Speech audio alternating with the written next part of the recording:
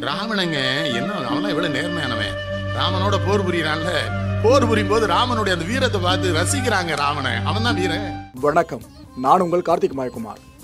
ராவணன் இவன் நல்லவனா கெட்டவனா? ராமன் சிறந்தவனா ராவணன் சிறந்தவனா? ராமாயணத்தில் சொல்லப்பட்டிருக்க அந்த ராவணன் உண்மையிலேயே வாழ்ந்தவனா? அவன் ஒரு தமிழனா, பாண்டிய மன்னனா? அது இதுன்னு பல கேள்விகள் நம்ம மனசை போட்டு இப்போ இருக்க தொலைச்சி எடுத்துக்கிட்டு இருக்கோம். இந்த கேள்விகள் எல்லாத்துக்கும் பதில் சொல்கிற படலமாக தான், ராவணன் புகழ் பாடுற படலமாக தான் இந்த ஒரு எபிசோட் குறிப்பிட்டு அமைய போகுது.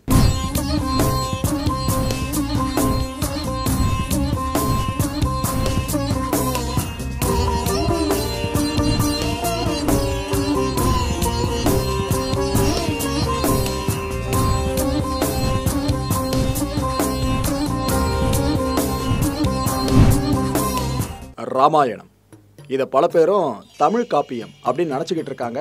அது தப்பு. ஆக்சுவலாக ராமாயணம் அப்படின்றது தமிழ் காப்பியம் கிடையாது.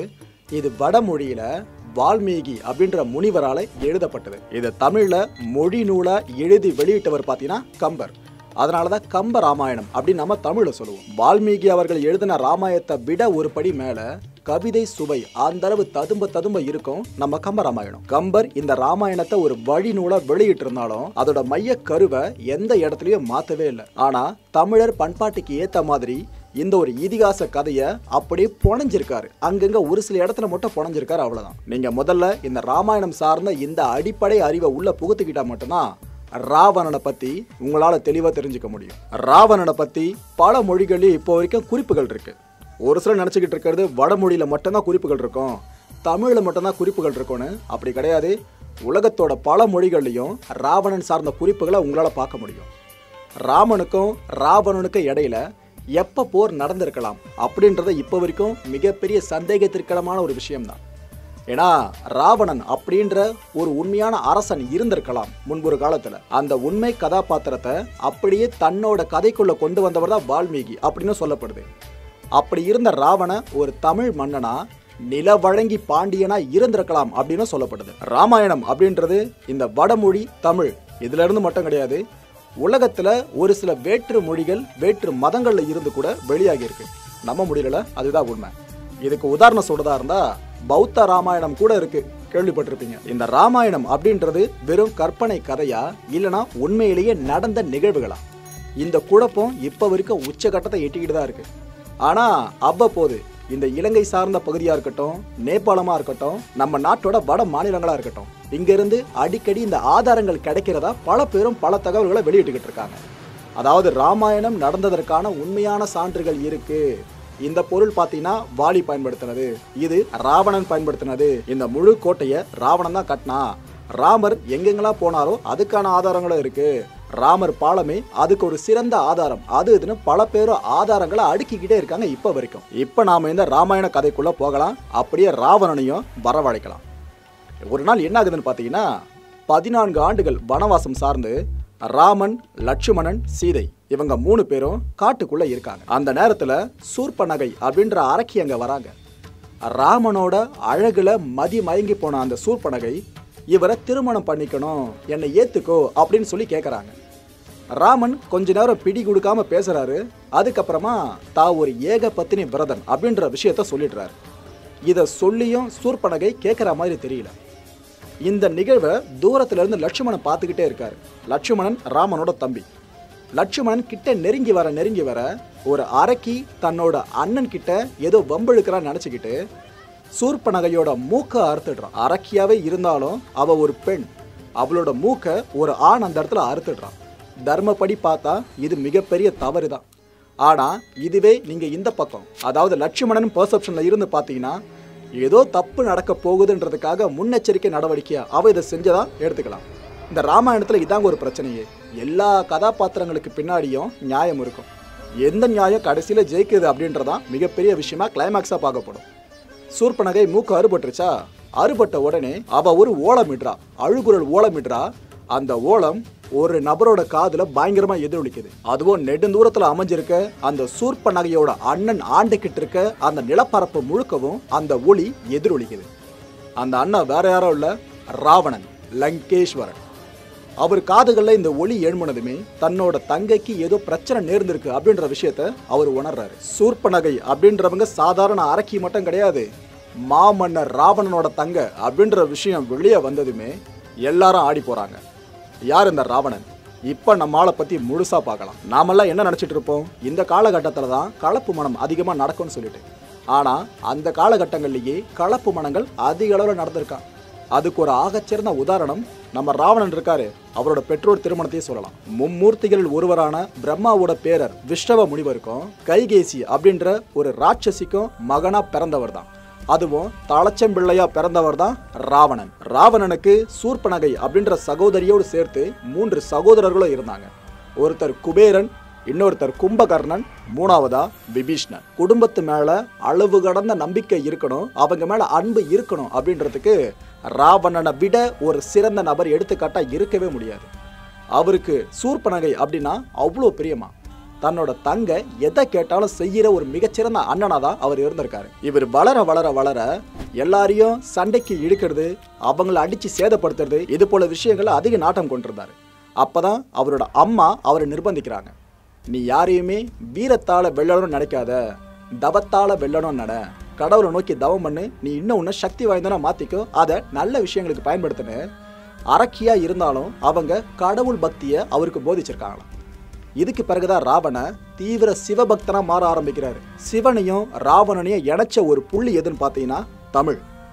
தமிழோட ஒட்டுமொத்த உருவமா நாம சிவனை பார்ப்போம். அந்த சிவனை ஈர்க்கிறதுக்காகவே ராவணன் கையில் எடுத்த மிகப்பெரிய விஷயம் கல்வி. தமிழை எந்த அளவு மற்றவங்களுக்கு போதிக்கலாம், இது எந்த அளவுக்கு நாம தெரிஞ்சுக்கலாம், இதை வச்சு சிவனை எப்படி அடையலான்னு ஒவ்வொரு கணமும் அவர் முயற்சி பண்ணிக்கிட்டே இருந்தார். அவர் தவம் மேல தவம் இருக்க இருக்க வரம் மேல வரம் அவருக்கு கிடைச்சிக்கிட்டே இருந்துச்சு. இவரோட தமிழ் பற்றை பத்தி இன்னொரு விஷயத்த உங்களுக்கு ஓமைப்படுத்தி சொல்லலாம். ஒரு தடவை ராவணனோட அம்மா அமுதுன்ன வாடா அப்படின்னு கூப்பிட்டுருக்காங்க. அமுதுனா உணவு. அப்ப ராவணன் அந்த சின்ன பையன் சொன்ன விஷயம் என்ன தெரியுமா? அப்போ அமுது வேண்டாமா, நான் தமிழுண்டு வரேன் அப்படின்னு சொல்றாங்க. புரியுதா? பசிக்கு கூட தமிழ் தான் சுவையா உள்ள எடுத்திருக்காரு. பாண்டிய வம்சத்தை சேர்ந்த ஒரு மன்னர் தான் இந்த ராவணன் அப்படின்னு சொன்னா அவங்களால நம்ப முடியுமா? இப்ப வரைக்கும் இதை பல பேரும் நம்பிக்கிட்டு தான் இருக்காங்க. ஏன்னா வரலாற்று விஷயங்களை பொறுத்த வரைக்கும் இது நடந்திருக்கலாம் அப்படின்னு கூட்டுறா மட்டும் தான் முன்வைக்க முடியும், அடிச்சு யாராலையும் பேச முடியாது. இந்த குழப்பமாவே இது இருந்தாலும் கூட இந்த தமிழ் பெருமையை உலகெங்க கொண்டு போனதுல மிகப்பெரிய பங்களிப்பு இருக்கிறதுன்னு பார்த்தீங்கன்னா மூவேந்தர்களில் முக்கியமான பாண்டியர்களுக்கு. ஏன்னா இவங்க சோழர்களுக்கெல்லாம் முன்னாடி குமரி கண்டத்துல இருந்து ஆட்சி பண்ணவங்க. அதனாலதான் பாண்டியர்களை மூவேந்தர்கள்லயே முதல் வேந்தரா நாம் இப்போ வரைக்கும் பார்த்துக்கிட்டு இருக்கோம். அப்பேற்பட்ட பாண்டிய வம்சத்துல இருந்து வந்த ஒரு மன்னர் தான் ராவணன். தமிழ் பேசும் மன்னன் ராவணன் அப்படின்ற கம்பீரம் நமக்குள்ள இப்போ வரைக்கும் நிலைச்சு நிற்குது. இதன் காரணமாவே ராவணனை நிலவழங்கி பாண்டியன் அப்படின்னு அழைப்பாங்க. ராவணனை மாதிரி ஒரு வீரன், பக்தன், அரசன், அப்பா, அண்ணன், கலைஞன், எதிரி, நண்பன் இப்படி யாராலையும் இருக்க முடியாதுன்னு சொல்லலாம். இந்த எல்லா விஷயங்கள்லையும் ஆகச்சிறந்த ஒருத்தனா திகழ்ந்தவன் தான் நம்ம ராவணன். இவர் தங்கையை விடவோ ஒரு படி மேல நேசிச்சவங்க யாருன்னு பார்த்தீங்கன்னா ராவணனோட தாய் கைகேசியை தான். தாய் சொல்ல தட்டாத ஒருத்தரா இருந்தவர் தான் நம்ம ராவணன். இதுக்கு உதாரணமா சொல்றதா இருந்தா, அவரு பிறந்து சில நாட்கள்லயே அவருக்கு ஒரு ஸ்படிக மாலையை அவரோட அம்மா கைகேசி கொடுத்திருக்காங்க. 9 முத்துகள் அடங்கிய ஸ்படிக மாலை அது. ராவணன் போர்க்களத்துல இறக்குற தருவாய் வரைக்கும் அந்த ஸ்படிக மாலையை கழட்டவே இல்லை. அந்த மாலையை பெருசாக்கி பெருசாக்கி பெருசாக்கி போட்டுக்கிட்டே இருந்தாரே தவிர கடைசி வரைக்கும் கழட்டவே இல்லை. இந்த 9 முத்துகள் அடங்கிய ஸ்படிக மாலையோட ரிஃப்ளெக்ஷன் இருக்குல்ல, இது எல்லாமே ஒரு இடத்துல குமிஞ்சு நிற்கும். ஸோ 9 ரிஃப்ளெக்ஷன் தனித்தனியா தெரியுது. இந்த 9ஐயும் சேர்த்த ஒரு ரிஃப்ளெக்ஷன் அதோட மையத்துல தெரியுது. ஸோ இதனாலேயே இவரை 10 தலை ராவணன் அழைச்சிருக்காங்க. இவரோட 10 தலைகளுக்கு பின்னாடி இன்னும் நிறைய கதைகள் இருக்கு, அதை பத்தி போக போக சொல்றேன். அரக்கனாவே இருந்தாலும் இவரை மாதிரி ஒரு சிவபக்தனை யாராலையும் பார்த்திருக்கவே முடியாது. சிவதாசன் அப்படின்ற ஒரு மிகப்பெரிய பேரும் நம்ம ராவணனுக்கு இருக்கு. இவரு மண்ணாலேயே சிவலிங்கத்தை பிடிச்சு பிடிச்சு அதை வணங்கி வணங்கியே சிவன் கிட்ட தவம் மேற்கொண்டு வரங்களை வாரி குவிச்சிருக்காரு. இவருக்கு சிவபக்தி அப்படின்றது மற்றவங்களை விட அதிகமா இருக்குன்னு சொன்னால அதுக்கு ஒரு உதாரணத்தோடவே ஒரு நிகழ்வோட உங்களுக்கு எடுத்து காட்டுறேன். ஒரு தடவை இவர் புஷ்பக விமானத்துல கைலாய மலையை நோக்கி பறந்துகிட்டு இருக்காரு. அப்ப அந்த மலையை நெருங்கினதுமே நந்தீஸ்வரர் தடுத்து நிறுத்துறாரு. இந்த குறிப்பிட்ட பகுதிக்கு மேல யாரும் பறக்க கூடாதுன்னு அவர்கிட்ட சொல்றாரு. ராவணனுக்கு கோவம் தான் வருது. தேவர்கள் எல்லாருமே ஏன் காலை பிடிக்கணும், நந்தீஸ்வரன் நீங்க வந்து என்ன தடுக்கிறீங்களான்னு அவர் கேள்விகளை கேட்க, இன்னொரு பக்கம் ராவணனோட புஷ்பக விமானத்தை ஓட்டிட்டு இருந்தவரு வேண்டாம் நம்ம போயிடலாம் மன்னா அப்படின்னு சொல்லியும் ராவணன் கேட்கவே இல்லை. நான் சிவனை சந்திக்கணும்னு ஆசைப்படுறேன். இந்த ஆசைக்கு நடுவில் யார் வந்தாலும் சரி, அது நந்தீஸ்வரா இருந்தாலும் சரி, என்னோட புஷ்பக விமானத்தை இயக்குற நீயா இருந்தாலும் சரி, நான் சும்மா விட மாட்டேன். சிவதாசன் அப்படின்னு என்னை அழைச்சதுக்கு காரணம் இருக்குன்னு மிடுக்கோடு அவர் சண்டை போட முற்படுறார். ஒரு இடத்துல என்ன ஆகுது, இவ்வளோ பிரச்சனை நடக்கிறதுக்கும் இந்த கைலாய மலை தானே காரணமா இருக்கு. அந்த மலையவே நான் இல்லாம பண்ணிட்டா, இந்த மலையை கொண்டு போய் என்னோட ஆட்சிக்குட்பட்ட பகுதியில் நான் அலங்கரிச்சிட்டா என்ன பண்ணுவீங்க அப்படின்னு கேட்குறாரு. எல்லாரும் திடுக்கிட்டு போய் நிற்கிறாங்க. ஏன்னா ராவணன் அப்படின்னாலே சிவனோட அரக்க உருவமா பார்ப்பாங்க. உடனடியா அந்த புஷ்பக விமானத்திலிருந்து இறங்கின ராவணன் கைலாய மலையோட அடியில போயிட்டு அதை தூக்க முற்படுறாரு. பிரம்மா விஷ்ணு முயற்சி பண்ணியும் அசைக்க முடியாத அந்த கைலாய மலைய ராவண அவ்வளோ இலகா தூக்க ஆரம்பிச்சிட்டாரு. இது ஒரு கட்டத்துல பார்வதி தேவி அவர்களுக்கு முக சுழிப்பை ஏற்படுத்துது. அவங்க சிவபெருமான் கிட்ட கேட்கறாங்க, ராவணனோட இந்த ஒரு செயல்பாடு இப்படியே தொடர்ந்துச்சுன்னா நல்லா இருக்காது, தேவர்கள் நிம்மதியா வாழ முடியாது, ஏதாவது பண்ணுங்க அப்படின்னு சிவபெருமான் கிட்ட கேட்க, சிவபெருமான் அவரோட கால் கட்டை விரலால மேல இருந்து அழுத்துறாரு. இந்த அழுத்தத்தை தாங்க முடியாம அந்த மேரு மலை, குழம்பாதீங்க, இமயமலை இருக்குல்ல, அதை தான் மேரு மலைன்னு சொல்லுவோம். அந்த மேரு மலை ராவணனோட தோல் மேல அப்படியே விழுது. ராவணன் உள்ள பரிதவிக்கிறாரு. ஏன்னா அவர் ஆசைப்பட்டது சிவபெருமான பார்க்கணும்னு சொல்லிட்டு தான். ஆனா அதுக்கே அனுமதி கிடைக்கலன்னு இருக்கப்ப கோபம் வரதானே செய்யும். இவர் வழியில துடிச்சிட்டு இருக்கும் போது அந்த வழியா கைலாயத்தை சேர்ந்த ஒரு நபர் வராரு. அந்த நபர் வேற யாரும் இல்ல, வாகீசன். புரியலையா? இந்த வாகீசன் தான் அடுத்த பிறவியில திருநாவுக்கரசரா பிறந்தவர். அப்பேற்பட்ட வாகீசர் அந்த பக்கமா வரும்போதே ஒரு பாடலை பாடிக்கிட்டே வராரு. சிவனுக்கு சாமகானம் பிடிக்கும், சிவனுக்கு சாமகானம் பிடிக்கும், சிவனுக்கு சாமகானம் பிடிக்கும் அப்படின்னு அவர் பாட்டுன்னு முணுமுணுத்துக்கிட்டே அந்த பாட்டை பாடிட்டே போகவே இந்த பாடல் வரிகள் இங்க கீழே பரிதவிச்சிட்டு இருக்காருல ராவணன், அவரோட காதுகள்ல தெளிவா விழுந்துடுச்சு. உடனே ஒரு மைண்ட்ல எதை பத்தி யோசிக்காம சாமகானம் இதை நம்ம இசைக்க தயாராகலாம் அப்படின்ற முடிவு எடுக்கிறார். சாமகானம் அப்படின்றது அவ்வளோ எளிதான ஒரு விஷயம் கிடையாது. 4 வேதங்கள் இருக்குல்ல, ரிக், யஜுர், சாம, அதர்வன. இந்த 4 வேதங்கள்லேயே முக்கியமான வேதமாக பார்க்கப்படுறது இந்த சாம வேதம். சிவனுக்கு ரொம்ப பிடிச்ச வேதமும் இந்த சாம வேதம் தான். அப்பேற்பட்ட சாம வேதத்தை கானமாக வெளியே முழங்கணும். இப்பேற்பட்ட டாஸ்கை தான் இவர் கையில் எடுக்கிறார். இந்த சாமகானம் அப்படின்றதோட வீரியம் என்னன்றது இப்போ உங்களுக்கு தெளிவாக புரியும். அதாவது ராவணன் தன்னோட தலையை எடுத்து வீணையோட மண்டை இருக்கும் பார்த்தீங்களா, அந்த ஷேப்பு கொண்டு வராரு. இதுக்கு பிறகு தன்னோட கைகளில் இருந்து ஒரு கையை பிச்சு எடுத்து அந்த வீணையோட உடலாக மாத்துறாரு. வீணையோட உயிரே இது மேலே இருக்க ஸ்ட்ரிங்ஸ் தானே, அந்த கம்பிகள். இதுக்காக தன்னோட தொடையில இருந்து நரம்புகளை வெளியே பிச்சு எரிஞ்சு முழுக்க முழுக்க மேல கம்பிகளா மாத்துறாரு. இப்பேற்பட்ட ஒரு வீணையை தயார் பண்ணி அவரு வாசிக்க ஆரம்பிக்கிறார். இது எல்லாம் பண்ணா ஒரு மனுஷனுக்கு வலி எந்த உக்கிரமா இருக்கும். ராவணனும் அந்த வலியை ஏந்தி இருக்காரு. இவர் இந்த சாமகானத்தை வாசிக்க வாசிக்க வாசிக்க இதை பத்தி பாட பாட பாட சிவனுக்கு அப்படியே மனம் இறங்க ஆரம்பிக்குது. ஏன்னா சிவபக்தனுக்கு மட்டும்தான் தெரியும் தன்னோட சிவனை எப்படி கட்டுப்பாட்டுக்குள்ள கொண்டு வரதுன்னு சொல்லிட்டு. இந்த கலையில கை தேர்ந்தவன் தான் ராவணன். பக்தனோட இந்த ஒரு செயல்பாட்டை கண்ட சிவன் அவரோட கட்டை விரல் அழுத்தத்தை கொஞ்சம் கொஞ்சமா இலகுவாக்குறாரு. அந்த மேரு மலையும் ராவணன் மேல இருந்து கொஞ்சம் கொஞ்சமா எழும்ப ஆரம்பிக்குது. ராவணன் அங்கிருந்து வெளியே விடுவிக்கப்படுறான். வெளியே வந்த ராவணன் சிவனோட தரிசனத்தை பெறான். இதுக்கு பிறகு சிவன் ஒரு வீர வாளை ராவணனுக்கு பரிசா அளிக்கிறார். இந்த வீர வாளை தான் தன்னோட கடைசி மூச்சு வரைக்கும் ராவணன் போர்க்களங்கள்லையும் எதிரிகளை சமாளிக்கவும் பயன்படுத்திக்கிட்டு இருந்தான். இந்த வீர வாள் கூடவே சேர்த்து ஒரு பட்டத்தையும் சிவபெருமான் ராவணனுக்கு அளிக்கிறார். அது வேற ஏதோ பட்டம் கிடையாது, ராவணன் அப்படின்ற பெயர் பட்டம் இருக்கு பார்த்தீங்களா, அதை தான் அளிக்கிறார். இந்த சிவதாசனுக்கு ராவணன் அப்படின்ற பெயரை அழிச்சது யாருன்னு இப்போ உங்களுக்கு தெளிவாக தெரிஞ்சிருக்கும், சிவபெருமான் தான். எதுக்காக ராவணன் அப்படின்ற பெயரை சிவபெருமான் இவருக்கு அளிச்சார்னு பார்த்தீங்கன்னா, ராவணன் அப்படின்னா அழுகிறவன் அப்படின்னு அர்த்தம். அதாவது சாமகானம் பாடுறப்போ இவர் கதறி அழுதபடியே பாடினார் சொன்னால அந்த ஒரு வலியை வெளிக்கொணர்ற விதமாக தான் சிவபெருமான் ராவணன் அப்படின்ற பெயரை இவருக்கு வச்சிருந்தார். உங்களில் பல பேர் சிவபெருமான் கோயிலுக்கு போயிருப்பீங்க.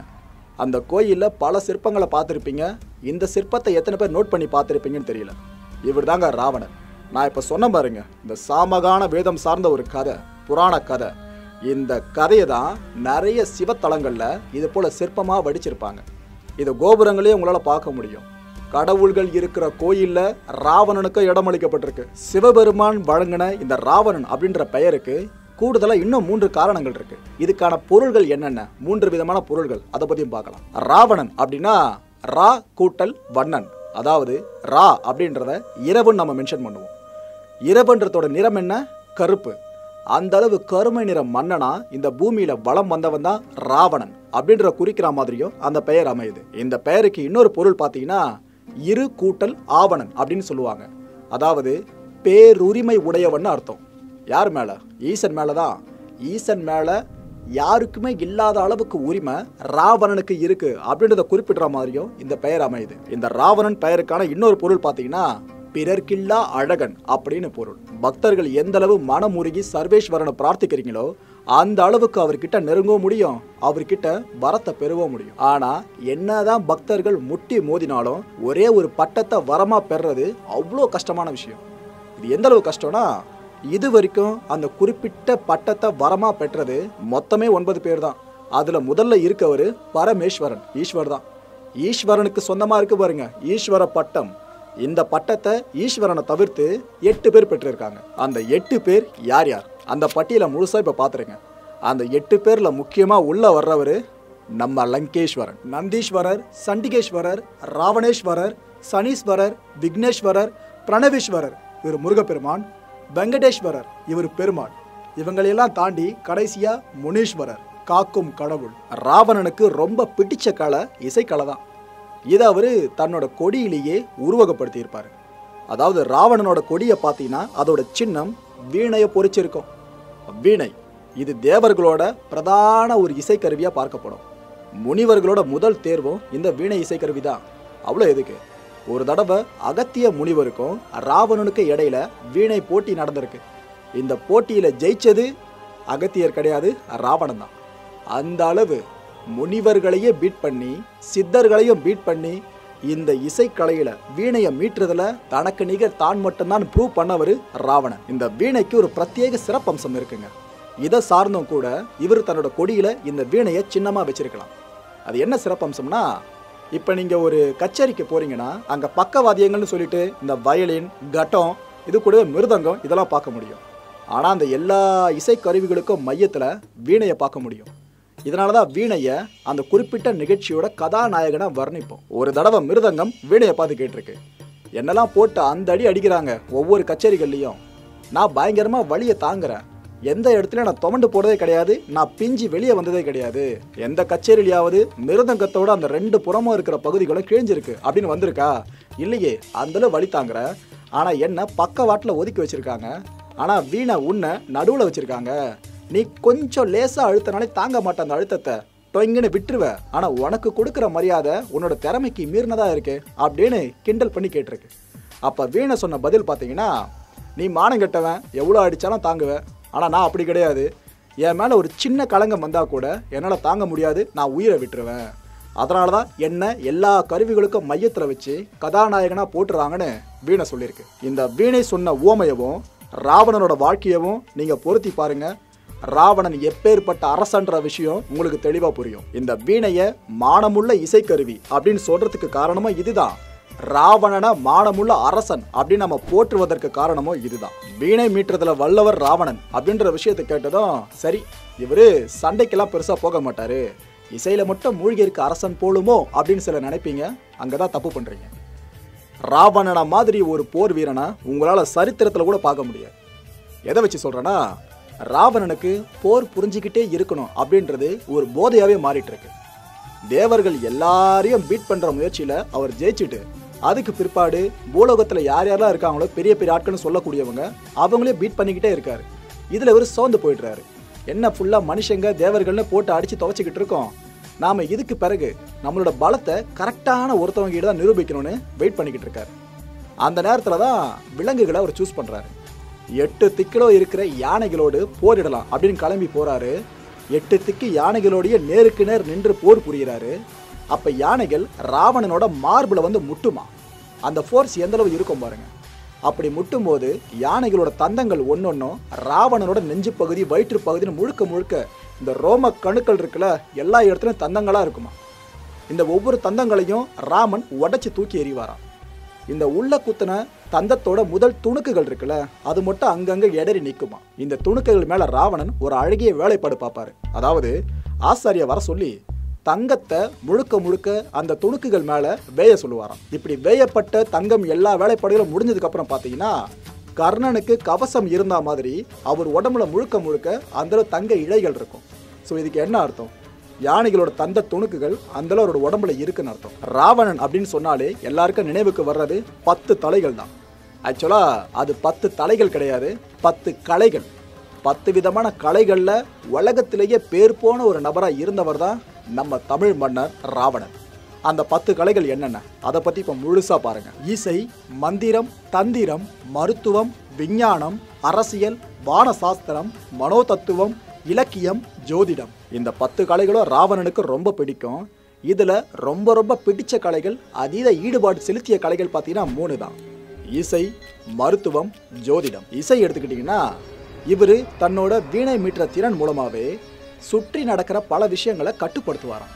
அதாவது வீணை மீட்டி மழை வர வைக்கிறதா இருக்கட்டும், மழையை நிற்க வைக்கிறதா இருக்கட்டும், இது மாதிரி சுற்றி நடக்கிற பல விஷயங்களை கட்டுப்படுத்துகிற வல்லமை இவர் பெற்றிருந்தார். அடுத்தபடியா மருத்துவத்தை எடுத்துக்கிட்டிங்கன்னா ராவணன் அவர்கள் அருளிய மருத்துவ முறைகள் இப்போ வரைக்கும் புழக்கத்தில் இருக்குன்னு சொன்னால் உங்களால் நம்ப முடியுமா?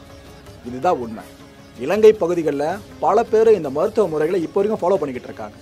அதுவும் நரம்பியல் மருத்துவத்தில் ராவணன் மிகப்பெரிய நிபுணத்துவம் வாய்ந்தவராக இருந்திருக்காரு. இந்த நரம்பியல் மருத்துவம் சார்ந்து அவர் 2 முக்கியமான நூல்களையும் எழுதியிருக்காரு. பலவிதமான நூல்கள் எழுதியிருக்காரு. அதை பற்றின பட்டியலை போக போக சொல்கிறேன். ஆனால் அதுலேயே பிரத்யேகமாக பார்க்கப்படுறது 2 நூல்கள். அதில் ஒன்று நாடி பரீட்சான், இன்னொன்று நாடி விஞ்ஞான். ஒவ்வொரு வேருக்கும் ஒவ்வொரு மருத்துவ தன்மை இருக்குன்னு சொல்லுவாங்களே, இதுலேயும் நிபுணத்துவம் பெற்றவராக இருந்தவர் தான் நம்ம ராவணன். மறைமுகமாக இந்த வேர் குறிப்புகளை பற்றி அர்க்க சாஸ்திரா அப்படின்ற நூலையும் இவர் எழுதிட்டு போயிருக்காரு. இந்த நூலும் இப்போ பல பேருக்கும் பயன் தந்துக்கிட்டு இருக்கு. ராவணனோட ஆட்சி காலத்தில் குழந்தைங்களை ஒரு குறிப்பிட்ட நோய் அதிகமாக தாக்க ஆரம்பிச்சிருக்கு. இப்போ எப்படி நம்ம கொரோனா பார்த்து மிரண்டுக்கிட்டு இருக்கோம், அந்த காலகட்டங்களில் ஏதோ ஒரு இனம் புரியாத நோய் குழந்தைங்களை தாக்கிட்டு இருந்திருக்கு. அந்த நோய் தொற்றுல இருந்து குழந்தைங்களை பூரணமாக குணமாக்குனது கடவுள் கிடையாது, இந்த அரக்க நம்ம தமிழ் மன்னர் ராவணன் தான். ராவண குமார தந்திரா அப்படின்ற ஒரு மருத்துவ முறையை கண்டுபிடிச்சு அதை புழக்கத்துக்கு கொண்டு வந்து அவனோட ஆட்சிக்குட்பட்ட பகுதிகளில் எந்தெந்த குழந்தைங்களுக்கெல்லாம் அந்த பிரச்சனை ஏற்படுதோ எல்லா குழந்தைங்களையும் அந்த நோய் தொற்றுல இருந்து காப்பாற்றினது நம்ம ராவணன் தான். லங்காபுரிக்குள்ள யமன் உள்ள வர்றதா இருந்தா கடவுளோட அனுமதி கிடையாது, ராவணனோட அனுமதி அங்கே அத்தியாவசியம்.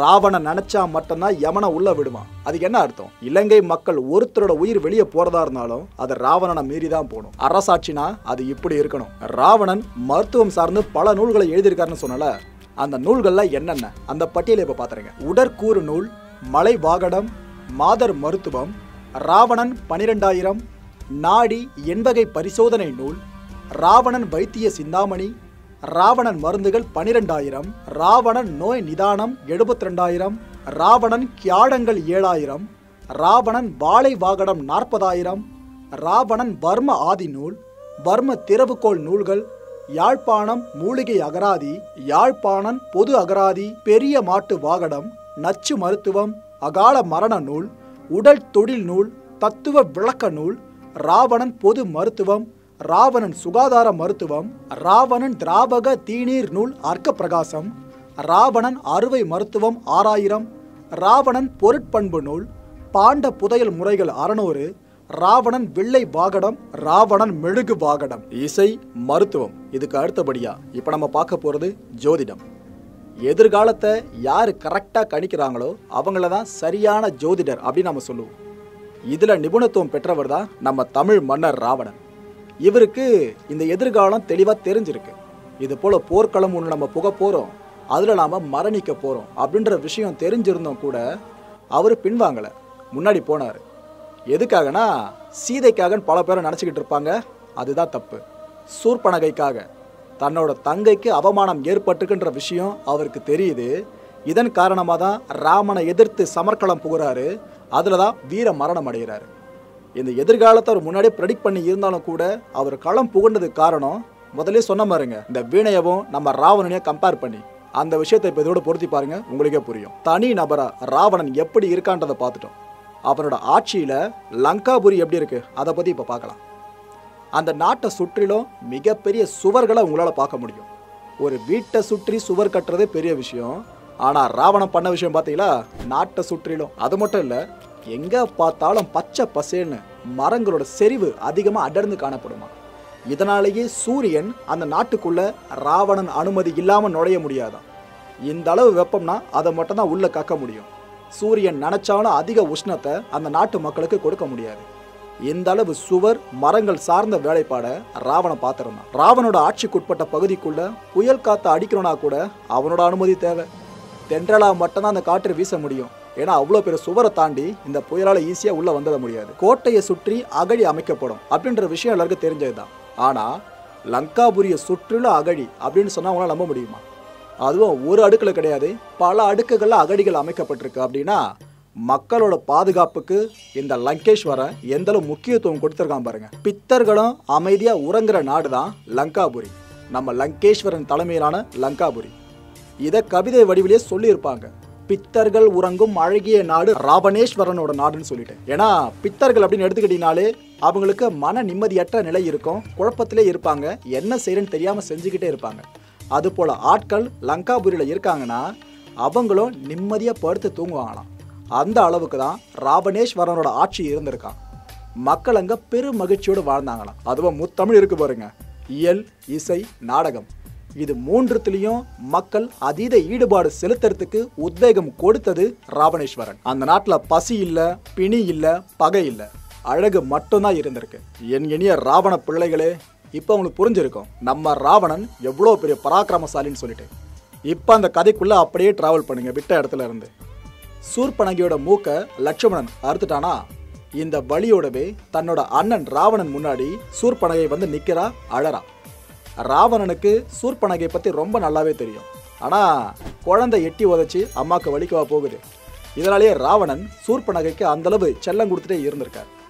சூர்பனகை என்ன பண்ணியிருக்காங்க, ராவணனுக்கு எதை சொன்னால் கோபம் வரும் அப்படின்றத தெளிவாக தெரிஞ்சு வச்சுக்கிட்டு, இது போல் ராமன் கிட்ட நான் ப்ரப்போஸ் பண்ணேன், இதனால தான் எனக்கு இந்த கதி ஏற்பட்டுச்சு அப்படின்னு சொல்லாமல், இது போல் நான் அந்த பகுதியாக போயிருந்தேன், அங்கே ஒரு அழகான பொண்ணை பார்த்தேன், பொண்ணு பேர் ஏதோ சீதையா, அந்த பொண்ணை உனக்காக நான் தூக்கிட்டு வரத்துக்கு முயற்சி பண்ணேன், அப்போ அற்ப மானிட பதர்கள் என்ன இந்த நிலைமைக்கு ஆளாகிட்டாங்க அப்படின்னு சொல்லியிருக்கான். அவ்வளோ பெரிய அரக்க வம்சத்தோட பிதாமகன் ராவணன் அவங்கிட்ட போயிட்டு மனுஷங்களால, கேவலம் மனுஷங்களால இது போல நடந்துருச்சு அப்படின்னு சொந்த தங்கச்சி சொல்றாங்கன்னா அதை ராவணன் எப்படி எடுத்துப்பாரு? அது மட்டும் இல்ல, சீதையை பத்தியும் சூர்பனகை சொன்ன விதம் இருக்குல்ல, அது ராவணனை வெகுவா கவர்ந்துருச்சு. ஏன்னா சூர்பனகை சீதையோட அழகை பத்தி அந்த அளவு வர்ணிக்கிறான்.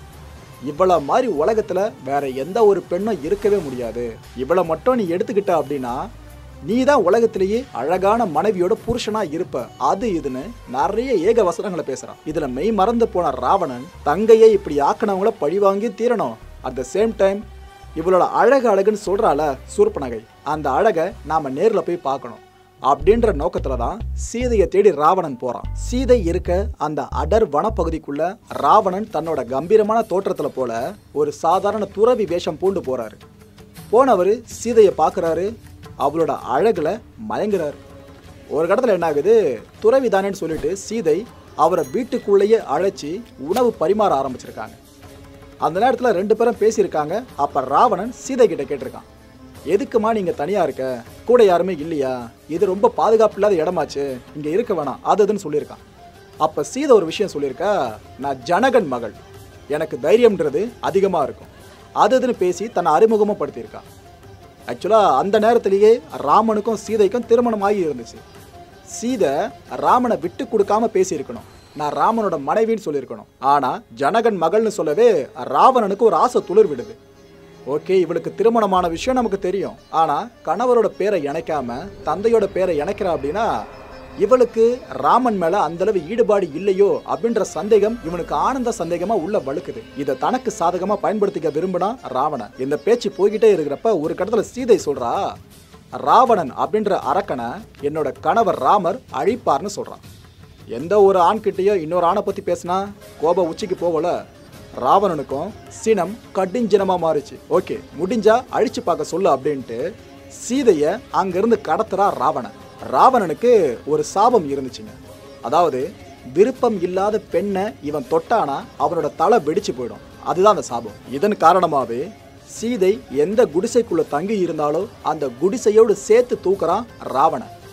தூக்குன இந்த ஒட்டுமொத்த குடிசையவும் அப்படியே தன்னோட புஷ்பக விமானம் இருக்கு பாருங்க, அதுல போட்டுட்டு இவன் பறக்க ஆரம்பிச்சிடுறான். இதை தவறுன்னு பல பேரும் சொல்லுவாங்க. இதை தவறா இல்லையா அப்படின்றத நான் ஒரு விளக்கம் இப்ப கொடுக்குறேன், அதுக்கப்புறம் நீங்களே முடிவு பண்ணிக்கலாம். அந்த காலகட்டங்களில் மன்னர் ஏதாவது நாட்டின் மேல போர் தொடுக்கணும் அப்படின்னு ஆசைப்படுறாருன்னா அந்த நாட்டில் இருக்கிற பசுவையோ அப்படி இல்லைன்னா ஏதாவது பிரதானமான பொருளையோ கவர்ந்துடுவாங்க.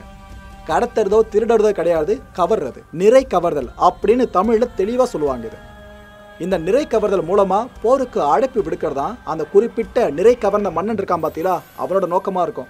என்னை வந்து போர்க்களத்தில் ஜெயிச்சுட்டு உன்னோட மாடுகளையோ இல்லைனா அந்த பொருள் இருக்கே அதையும் மீட்டுட்டு போ அப்படின்னு சவால் விடுறதுக்கு சமம். இதை தான் நிறை கவர்தல் அப்படின்னு சொல்லுவோம். இந்த பழக்கத்தை தனக்குள்ள வேரூன்றி இருந்தவன் தான் ராவணனும். போர் நெறி தவறாத ஒருத்தன் தான் ராவணன். அதனால தான் நிறையா சீதையை பாவிச்சு சீதையை கடத்திட்டு போனான். இந்த புஷ்பக விமானத்தில் சீதை பறந்துகிட்டு இருக்கும் போது அவங்களோட அணிகலன்கள் ஒன்று ஒன்றா கீழே அவிழ்த்து எரிய ஆரம்பிச்சா. ஏன்னா ராமன் லட்சுமணன் எப்படியாவது தன்னை தேடி வருவாங்க அப்படின்ற நம்பிக்கை சீதைக்கு இருந்துச்சு. ஒவ்வொரு கணவன்மார்கள் மேலேயும் மனைவிமார்களுக்கு இருக்க வேண்டிய நம்பிக்கை இது சீதைக்கு இருந்துச்சு. இதனால தான் வழிகாட்டுற படலமா ராமன் லட்சுமணன் தன்னை தேடி வர்ற ஏதுவா இருக்குன்னு சொல்லிட்டு தான் அந்த அணிகலன்கள் ஒன்று ஒன்றா கீழே போட்டுக்கிட்டு அவங்க பறந்து போயிட்டு இருந்தாங்க. அந்த குடிசை இல்லாத இடத்துக்கு ராமனும் லட்சுமணனும் திரும்புகிறாங்க. அங்கே குடிசையை காணோம். பார்த்துட்டு ரெண்டு பேருமே அதிர்ச்சியோட உச்சத்துக்கு போகிறாங்க. அந்த நேரத்தில் கீழே பார்த்தா 10 தலைகள் பொருந்திய ஒரு கிரீடம் விழுந்து கிடந்துச்சு. இதை பார்த்து ராமன் யோசிக்க ஆரம்பிக்கிறாரு. இங்கே சீதையோடு யாருக்கோ பிரச்சனை நடந்திருக்கு, வலுக்கட்டாயமாக சீதையை எங்கேயோ தூக்கிட்டு போயிருக்காங்க அப்படின்ற நிலைப்பாட்டுக்கு ராமன் வராரு. இன்னொரு பக்கம் லட்சுமணன் கண்டே பிடிச்சிட்டாரு. இந்த கிரீடம் உலகத்திலேயே ஒருத்தரோட தலைக்கு மட்டும் தான் கரெக்டாக பொருந்தோம். அவர் வேற யாரும் இல்லை, ராவணன். அந்த அரக்கனுக்கு மட்டும்தான் இது பொருந்தோன்னு லட்சுமணன் சொல்றான். இதுக்கு பிற்பாடு ராமனும் முடிவு பண்றான், அந்த தச கிரீடனை, தச அப்படின்னா 10, இந்த 10 கிரீடங்கள் பொருந்திய அரசன் தான் ராவணன். இதனாலதான் தச கிரீடன் அப்படின்னு சொல்லுவாங்க. அந்த தச கிரீடனை நாம தேடி கண்டுபிடிக்கலாம், சீதையை மீட்கலாம் அப்படின்னு ராமன் லட்சுமணன் கிட்ட சொல்றாரு. இதுக்கப்புறம் தான் ராவணனை தேடி போற அந்த படலம் ஆரம்பிக்குது. கடத்திட்டு வந்த சீதையை அசோக வனத்துல சிறை வைக்கிறாரு ராவணன். ஆனா ரொம்ப நல்ல மனுஷங்க இந்த மனுஷன். அதை இந்த இடத்துல தெளிவாக காமிச்சிருக்காரு. சிறை வைச்ச பெண்ணை என்ன வேணாலும் இவர் நினைச்சா பண்ணியிருக்கலாம். ஆனால் சீதையை கடைசி வரைக்கும் தொடவே இல்லை ராவணன். சிறை வைக்கப்பட்டப்ப கூட ராவணனோட உறவுக்கார பெண்மணிகளாக இருப்பாங்களே, அவங்கள அழைச்சிட்டு வந்து தான் சீதையை சுற்றிலும் பாதுகாப்புக்கு நிறுத்திட்டு போயிருக்காரு இந்த ராவணன். பணிப்பெண்களை கூட விட்டு சீதையை அவமானப்படுத்தல, தன்னோட உறவுக்கார பெண்களை பணிப்பெண்களை அங்கே சீதைக்காக அமர்த்திட்டு போனவன் தான் இந்த ராவணன். சீதை மேலே ராமனுக்கு இருந்த காதலுக்கு நிகராக ஒரு காதல் முன்வைக்கப்படும் அப்படின்னா அது ராவணனோட காதலை சொல்லலாம் போல இருக்கு. அப்படிதான் அங்க அந்த சம்பவம் அரங்கேறி இருக்கு. கிட்டத்தட்ட 10 மாதங்கள் வரைக்கும் ஒரு தாய் தன்னோட குழந்தைய வயிற்றுல சுமக்கிற மாதிரி தான் சீதையை ராவணன் அந்த அசோக வனத்துல சுமந்திருக்கான். ஆனா ஒரு நாள் கூட சீதையை தொட்டது கிடையாது. இவ்வளோ எதுக்கு, தினந்தோறும் சீதையோட காலில் விழுந்து வணங்குவானாம், என்னை ஏத்துக்கோன்னு சொல்லிட்டு. ஆனா சீதையும் கடைசி வரைக்கும் மனம் இறங்கவே இல்லை. தன்னோட கணவர் ராமர் மட்டும்தான், அவரை தாண்டி நான் வேற யாரையும் நினைக்கவே மாட்டேன்னு உறுதியா நின்னாங்க. அவ்வளோ எதுக்கு, ஒரு தடவை ராவணனோட தம்பி கும்பகர்ணனே ராவணன் கிட்ட எதிர்த்து கேள்வி கேட்டார். ஆக்சுவலா ராவணனை நேருக்கு நேரா நின்று அவரோட தவறுகளை சுட்டி காட்டினா ஒரே ஒரு நபர் பார்த்தீங்கன்னா கும்பகர்ணன் மட்டும்தான். ஏன்னா ஆளே பார்க்கறதுக்கு ராவணன் மாதிரி ஆயிரக்கணக்கான ராவணங்களை சேர்ந்த ஒரு உருவ அமைப்பில் இருப்பார். அவ்வளோ பெரிய ஒரு மனுஷன். என்ன உங்களுக்கு ஞாபகம் வரும், கரெக்டு தூங்கிக்கிட்டே இருப்பார் ஞாபகம் வருமே, அதே கும்பகர்ணன் தான். ஆனால் ஒன்ஸ் அவர் எழுந்துட்டார்னா எந்த ஒரு விஷயத்தை கையில் எடுத்தாலும் வெற்றி தானா. போர்க்காலத்தில் கும்பகர்ணன் களமிறங்கான விஷயம் தெரிஞ்சாலே எல்லாம் தெரிச்சு ஓடுவாங்களாம். அந்தளவு பராக்கிரமம் பொருந்தியவரா கும்பகர்ணன் இருந்திருக்காரு. இந்த கும்பகர்ணன் ராவணன் கிட்ட கேட்டிருக்காரு, உனக்கா பொண்ணுங்க கிடையாது, நம்ம நாட்டுக்குள்ள நீ ஆசைப்பட்ட எந்த பொண்ணு வேணாலும் வர தயாராக இருப்பாங்க, ஆனாலும் அடுத்தவனோட மனைவியா ஒரு பொண்ணு இருக்கா, அவ காலில் நீ விழுந்து கெஞ்சிக்கிட்டு இருக்கிறது ஒரு அரசனுக்கு அழகாகுமா, நீ இதை பண்ணலாமா ராவணா அப்படின்னு கேட்குறாரு. ஆனால் சீதை மீது தனக்கு இருந்த காதல் காரணமாகவும் சூர்பனகையோட மூக்கு அறுக்கப்பட்டுச்சுல, இதுக்கு பழிவாங்கிற படலமாகவும் ராவண கும்பகர்ணனோட அந்த ஒரு கேள்வியை புறந்தள்ளுறாரு. இது என்னோட முடிவு, இதுக்கு சகோதரனா நீ கூட வருவன் நம்புறேன் அப்படின்ற விஷயத்த மட்டும் சொல்றாரு. கும்பகர்ண அவரோட அண்ணனை அந்தளவு மதிக்கிற ஒருத்தர். அதனால தான் அண்ணனோட முடிவில் அவர் தலையிடலை, இவர் பக்கம் நிற்க ஆரம்பிச்சிட்டாரு. இன்னொரு தம்பியான விபீஷ்ணன் என்ன பண்ணுறாரு, ராவணன் கிட்ட இந்த அமைச்சரவை கூட்டம் நடக்கிறப்ப சீதை சம்பந்தமாக பேசுகிறாரு. நாம் அவளை பிடிச்சு வச்சிருக்கிறது சரியானது கிடையாது, இது அறமாவும் பார்க்கப்படாது, நாம் அவளை விடுவிச்சிடலாம் அப்படின்னு சொல்கிறாரு. ஆனால் ராவணன் விபீஷ்ணனை எந்த அளவு அசிங்கப்படுத்த முடியுமோ அசிங்கப்படுத்துறாரு. நீ என் தம்பியாக இருக்க, நான் ஒரு சில விஷயங்கள் செய்கிறது எதுக்காக அப்படின்றது உனக்கு சரிவர புரியாது, நான் இதை உங்ககிட்ட சொல்லி சொல்லி விளக்கிட்டு இருக்க முடியாதுன்னு அமைச்சரவை கூட்டத்திலேயே சண்டை ஏற்படுது. உடனடியாக ராவணன் விபீஷ்ணனை அங்கேருந்து துரத்துறாரு. அங்கேருந்து வெளியே போன விபீஷ்ணன் ராமன் லட்சுமணன் வர்ற விஷயத்தை தெரிஞ்சுக்கிட்டு அவங்க கூட போய் சேர்ந்துடுறாரு. எங்கள் அண்ணனை தோற்கடிக்க நான் உங்களுக்கு உதவி பண்ணுறேன்னு மிகப்பெரிய துரோகத்தை ராவணனுக்கு விபீஷ்ணன் பண்ண இடம் இங்கே தான் வாலி. இந்த ராமாயணத்தில் எனக்கு ரொம்ப பிடிச்ச கதாபாத்திரம் வாலி அப்படின்ற கிஷ்கிந்தை அரசனோட கதாபாத்திரம் தான். என்னமா செதுக்கி இருப்பாங்க தெரியுமா அந்த கதாபாத்திரத்தை. அதாவது வாலி யார் அப்படின்னா உலகத்திலேயே ஈடு இணையற்ற ஒரு மிகச்சிறந்த வீரன். ராவணனையே ஒரு தடவை தோற்கடிச்சிருக்காரு. அப்பனா பார்த்துங்க, ராவணன் ஒரு தடவை அயர்ந்து உட்காந்துக்கிட்டு இருக்காரு. நான் எல்லாரையும் ஜெயிச்சுக்கிட்டே இருக்க, எனக்கு நிகரான ஒரு எதிரி கிடைக்கவே மாட்டானே அப்படின்னு அயர்ந்து உட்காந்துட்டு இருக்காரு. அந்த நேரத்தில் தான் அவரோட நாட்டு மக்கள் மூலமாக வாலி அப்படின்ற பெயர் அவரோட காதுகளில் கேட்குது.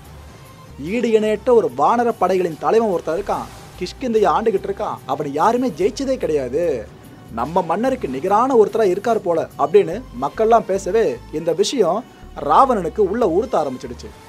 உலகத்திலேயே சிவதாசனாக இருக்க நான் தான் மிகப்பெரிய வீரன் நினச்சிக்கிட்டு இருக்கேன், ஆனால் வாலின்றவன் என்ன பீட் பண்ணிடுவானா அப்படின்ட்டு வாலி இருக்கிற இடத்துக்கே தேடி போன வீரன் தான் நம்ம முப்பாட்டன் ராவணன். ராவணன் யாருன்னு வாலிக்கு சுத்தமாக தெரியாது. ஆனால் யாரோ ஒரு நபர் வந்து தாங்கிட்ட கேட்குறாரு, வா நம்ம சண்டை போடலாம் அப்படின்னு நேருக்கு நேர் நின்று கேட்குறாரு. அந்த நேரத்தில் வாலி உச்சகட்ட தியான நிலையில் இருந்தார். சரி, ஒருத்தன் கூப்பிடுறானே, வீரம் இருக்குன்னு நினச்சி தான் கூப்பிடுறான் தனக்கு, அதனால் போரிடலான்னு சொல்லிட்டு அவர் சமர்க்களம் புகுறாரு. 2 பேருக்கு இடையில நாட்களை கடந்து போர் போய்கிட்டே இருக்கு. வாலி இதுக்கு முன்னாடி பயன்படுத்தாத எல்லா அஸ்திரங்களையும் ராவணனை நோக்கி பயன்படுத்துகிறான், பிரயோஜனம் இல்லை. ராவணனும் தனக்கு தெரிஞ்ச எல்லா வித்தைகளையும் வாலிக்கு எதிராக பயன்படுத்துகிறான், ஆனால் அதுவும் பிரயோஜனம் இல்லை. ஏன்னா 2 பேருமே மிகச்சிறந்த வீரர்கள். இந்த சண்டை பல நாட்களை கடந்து ஒரு நாள் முடிவுக்கு வருது. எப்படி முடிவுக்கு வருதுன்னா, வாலி தன்னோட ஒட்டுமொத்த சக்தியவும் திரட்டி ராவணனை கட்டி போட்டு உட்கார வச்சிடுறாரு. இதுக்கப்புறம் வழக்கம் போல சாந்தம் அடையிறதுக்காக யோக நிலைக்கு போறாரு. யோகத்தை முடிச்சுட்டு வெளியே வந்த வாலி, யாரு பாணி அப்படின்னு ராவணன் கிட்ட கேட்கிறாரு. அப்ப ராவணன் சொன்ன ஒரு விஷயம் தான் வாலியை மெய் சிலிர்ப்புக்குள்ளாக்கிடுச்சு. இது போல உலகத்திலேயே உங்களை மிஞ்ச வீரன் இல்லைன்னு என் நாட்டு மக்கள்லாம் பேசினாங்க. நான் அதை கேட்டேன். உங்களோட வீரத்தை நான் சோதிச்சு பார்க்கணும்னு ஆசைப்பட்டேன், அதனால தான் வந்தேன், உங்களை நேருக்கு நேர் நான் சண்டைக்கு கூப்பிட்டேன் அப்படின்னு சொல்றாரு. வாலிக்கு ஒரே ஆச்சரியம். ஏன்னா வாலிக்கு ஒரு வரம் இருந்துச்சுங்க. அதாவது வாலிக்கு முன்னாடி நேருக்கு நேராக யார் நின்று சண்டை போட்டாலும் நேரில் நிற்கிறவங்களோட பாதி பலம் வாலிக்கு வந்துடும். இப்பேற்பட்ட வரத்தை உடையவன் தான் அப்பேற்பட்ட மகாவீரன் வாலி. அந்த வரம் இருக்கிற விஷயம் தெரிஞ்சும் கூட ராவண நெஞ்ச நிமித்தி நேரில் வந்து சண்டை போட்டிருக்கா அப்படின்னா இதை பெரிய விஷயமா வாலி கருதினாரு. இதனால தான் ராவணனை அப்படியே விடுவிச்சுட்டு, உன் வீரத்தை நான் மதிக்கிறேன், ஒரு வீரனோட வீரத்தை மதிக்கிறவன் தான் சிறந்த வீரனாக இருக்க முடியும், நீ என் வீரத்தை மதிக்கிற, நான் உன் வீரத்தை மதிக்கிறேன், இனிமேல் நாம நண்பர்கள்னு எதிரியாக பார்க்கப்பட்ட 2 பேரும் நண்பர்களாக ஆனாங்க. அப்பேற்பட்ட வாலியோட அரசாட்சியாக இருந்த கிஷ்கிந்தையை நெருங்கி தான் ராமனும் லட்சுமணனும் வந்தாங்க. இப்பேற்பட்ட பராக்கிரமசாலியான வாலிக்கு சுக்ரீவன் அப்படின்ற தம்பியும் ஒருத்தர் இருந்தான். 2 பேரும் பார்க்கறதுக்கு உருவ ஒற்றுமை அப்படியே இருக்கும். ஏன்னா வானர படைகளை சேர்ந்தவங்க, ஸோ உருவ ஒற்றுமை 2 பேருக்கு அப்படியே இருக்கும். இந்த சுக்ரீவனுக்கு அண்ணன் மேலே அளவு கடந்த பாசம். ஆனால் ஒரு சம்பவம் நடந்தப்போ சுக்ரீவன் அங்கேருந்து அடித்து விரட்டப்படுறாரு அண்ணனாலேயே. அது என்னாச்சு அப்படின்னு பார்த்தீங்கன்னா, ஒரு தடவை ஒரு மிகப்பெரிய அரக்கனுக்கும் வாலிக்கும் இடையில ஒரு மிகப்பெரிய குகைக்குள்ளே சண்டை நடக்குது. அந்த சண்டை பல நாட்களை கடந்து போய்கிட்டே இருக்கு. ஒரு இடத்துல என்ன ஆகுது, வெளியே அந்த குகைக்கு வெளியே காவலுக்கு நின்றுட்டு இருந்த சுக்ரீவன் அண்ணன் வருவாரா மாட்டாரா அப்படின்ற பயத்திலேயே குகையோட நுழைவாளி எட்டடி பார்த்துக்கிட்டே இருந்தான். பல நாட்கள் கடந்த பிற்பாடு ரத்தம் குகைக்குள்ளேருந்து வெளியே வர ஆரம்பிச்சுது. இதனால் பயந்து போன சுக்ரீவன் குகையை ஒரு மிகப்பெரிய பாறையை வச்சு மூடிட்டு அங்கேருந்து அவனோட நாட்டுக்குள்ளே கிளம்பிடுறான். நாட்டுக்குள்ளே போனதும் மக்கள் கேட்குறாங்க, எங்கே வாலி மகாராஜா அப்படின்ட்டு. அப்போது சுக்ரீவன் நடந்ததை சொல்கிறான். இப்போ குகைக்குள்ளே ஒரு மிகப்பெரிய அசுரன் கூட அண்ணன் சண்டை போட்டுட்டு இருந்தாரு, வெளியே ரத்தமாக வந்துச்சு, அண்ணன் இறந்துருப்பார் நினச்சி நான் குகையை மூடிட்டு வெளியே வந்துட்டேன். ஏன்னா அந்த ராட்சசன் வெளியே வந்துட்டான் அப்படின்னா ஒட்டு மொத்தமாக நம்மளோட நாட்டை அழிச்சிருவான், அந்த பயத்தில் தான் நான் குகையை அண்ணனோடு சேர்த்து மூடிட்டேன்னு அவன் சொல்லியிருக்கான். நாட்டு மக்களுக்கும் இந்த முடிவு புரிஞ்சுது.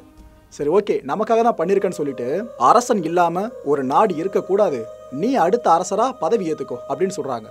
சுக்ரீவனுக்கும் ஒரு இன்ப அதிர்ச்சியா இது அமைஞ்சிடுச்சு. அவரும் அங்க போறாரு. பட்டாபிஷேகம் அவருக்கு நடக்குது. அடுத்த ராஜாவா, வாலிக்கு அடுத்த ராஜாவா சுக்ரீவன் அங்க முழங்கப்படுறாரு. இப்படியே ஒரு சில நாட்கள் கடந்து போயிட்டு இருக்கு. திடீர்னு ஒரு நாள் அந்த சண்டை நடந்துட்டு இருந்த குகையோட நுழைவாயில இருந்த பாறை வெடிச்சு செதறுது. இதுக்கு காரணம் வாலி தான்.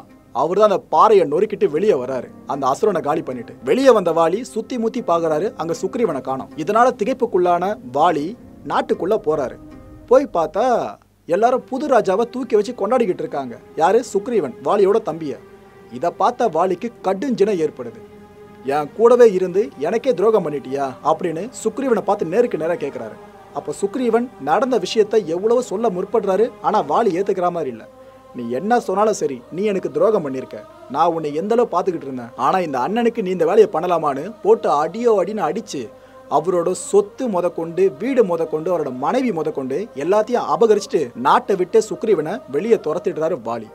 இதனால வாலியை எப்படியாவது பழி வாங்கியே தீரணும், தன்னோட மனைவியை மீட்கணும் அப்படின்னு கங்கணம் கட்டிட்டு அலைய ஆரம்பிக்கிறாரு சுக்ரீவன். சுக்ரீவனோட உயிருக்குயிரான நண்பராகவும் அவரோட அரசாட்சியின் கீழான அமைச்சரவையில அமைச்சர் பதவியில இருந்தவர் தான் ஹனுமன். ஹனுமனும் சுக்ரீவனோடவே சேர்ந்து அவரும் வெளியே வராரு, நண்பனுக்கு உதவியா கூட நிற்கிறாரு. இதுக்கு நடுவில் ராமனும் லட்சுமணனும் கையில வில்லை ஏந்திக்கிட்டு இந்த கிஷ்கிந்தியை நோக்கி அப்படியே வந்துகிட்டே இருக்காங்க. இதை தூரத்துல இருந்து சுக்ரீவன் பார்த்துடுறான்.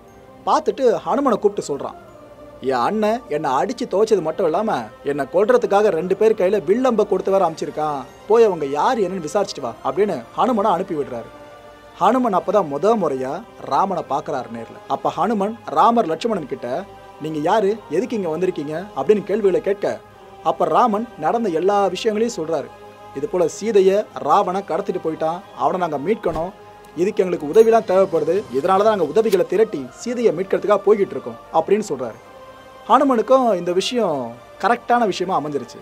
ஏன்னா ராவணனும் வாலியும் ரொம்ப நெருங்கிய நண்பர்கள்னு ஹனுமனுக்கு தெரியும். ராவணன் எப்பேற்பட்ட பராக்கிரமசாலி அதுவும் ஹனுமனுக்கு தெரியும். இதனாலதான் ராமன் லட்சுமணனை தன்னோட அணில சேர்த்துக்கலான்னு ஹனுமன் முடிவு பண்றாரு. இவங்க 2 பேரையும் சுக்ரீவன் கிட்டே கூட்டு போறாரு. சுக்ரீவன் இந்த 3 பேரையும் ஒரு சேர பாக்குறாரு. யாரு? ராமன், லட்சுமணன், ஹனுமன். இவங்க 3 பேரை தன்னை நோக்கி வரதை பார்த்துட்டு அவர் திகைச்சு போறாரு. இவங்க 2 பேரும் தன்னை கொல்ல வரதான் நினைச்சிட்டு இருந்தோம், ஹனுமனை அவங்கள கொல்றதுக்கு அமைச்சிருந்தோம். ஆனா ஹனுமன் இந்த 2 பேரும் என்கிட்ட கூட்டு வரான்னு சொல்லிட்டு அவர் பயந்து பார்த்துட்டு இருக்காரு. அப்பதான் நடந்த விஷயங்கள் எல்லாத்தையும் ஹனுமன் சுக்ரீவன் கிட்ட சொல்றாரு. சுக்ரீவனும் கலங்க ஆரம்பிக்கிறாரு. அப்ப ராமனை தன்னோட அணில சேர்த்துக்கலான்னு சுக்ரீவனும் முடிவு பண்றாரு. ராமனை எப்படியாவது இந்த வழிக்கு வர வைக்கணும்னு சொல்லிட்டு சுக்ரீவன் ஒரு தந்திரத்தை கையாண்டாரு. அதாவது அந்த குகைக்குள்ள நடந்த விஷயங்கள் எல்லாத்தையும் மறைச்சிட்டு, இது போல தன்னோட மனைவிய வாலி அபகரிச்சிட்டான் அப்படின்ற விஷயத்த மட்டும் அழுத்தி அழுத்தி ராமன் கிட்ட சொல்லிக்கிட்டே இருக்காரு. ஏன்னா ராமரும் மனைவிய பிரிஞ்ச சோகத்துல சுத்திக்கிட்டு இருக்காரு. அப்படின்னு இருக்கப்ப அவருக்கு உள்ளார்ந்த வலி ஒண்ணு இருக்குல்ல, அந்த வலிய தனக்கு சாதகமா பயன்படுத்திக்கிட்டான் சுக்ரீவன். ராமனும் அதுக்கு ஏத்த மாதிரியே, உன்னோட கஷ்டம் எனக்கு புரியுது, கிட்டத்தட்ட என்னோட இனம் தான் நீயும், நான் உனக்கு உதவி பண்றேன்னு அவரு வாக்கு கொடுத்துட்டாரு.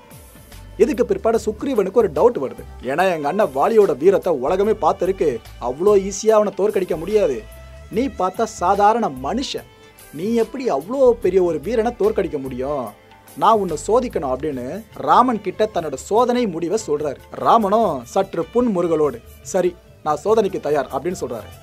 அப்போ சுக்ரீவன் என்ன சோதனை வைக்கிறார்னா, 7 மரங்களை வரிசையா வச்சுட்டு நீ விடுற ஒரு வில் இந்த 7 மரங்களையும் தொலைச்சிட்டு போகணும். ஏன்னா எங்க அண்ணனை பொறுத்த வரைக்கும் 7 மரங்களையும் வில்லா மாத்தி அதை அம்பளை வச்சு எழுதுற அளவுக்கு திறமை படைச்சவன். அவனை நீ தோக்கடிக்கணும், அவன் முன்னாடி போட்டி போடணும்னா அட்லீஸ்ட் இந்த 7 மரங்கள்ல உன்னோட வில்லால தொலை போடு, அது போதும் அப்படின்னு சொல்றாரு.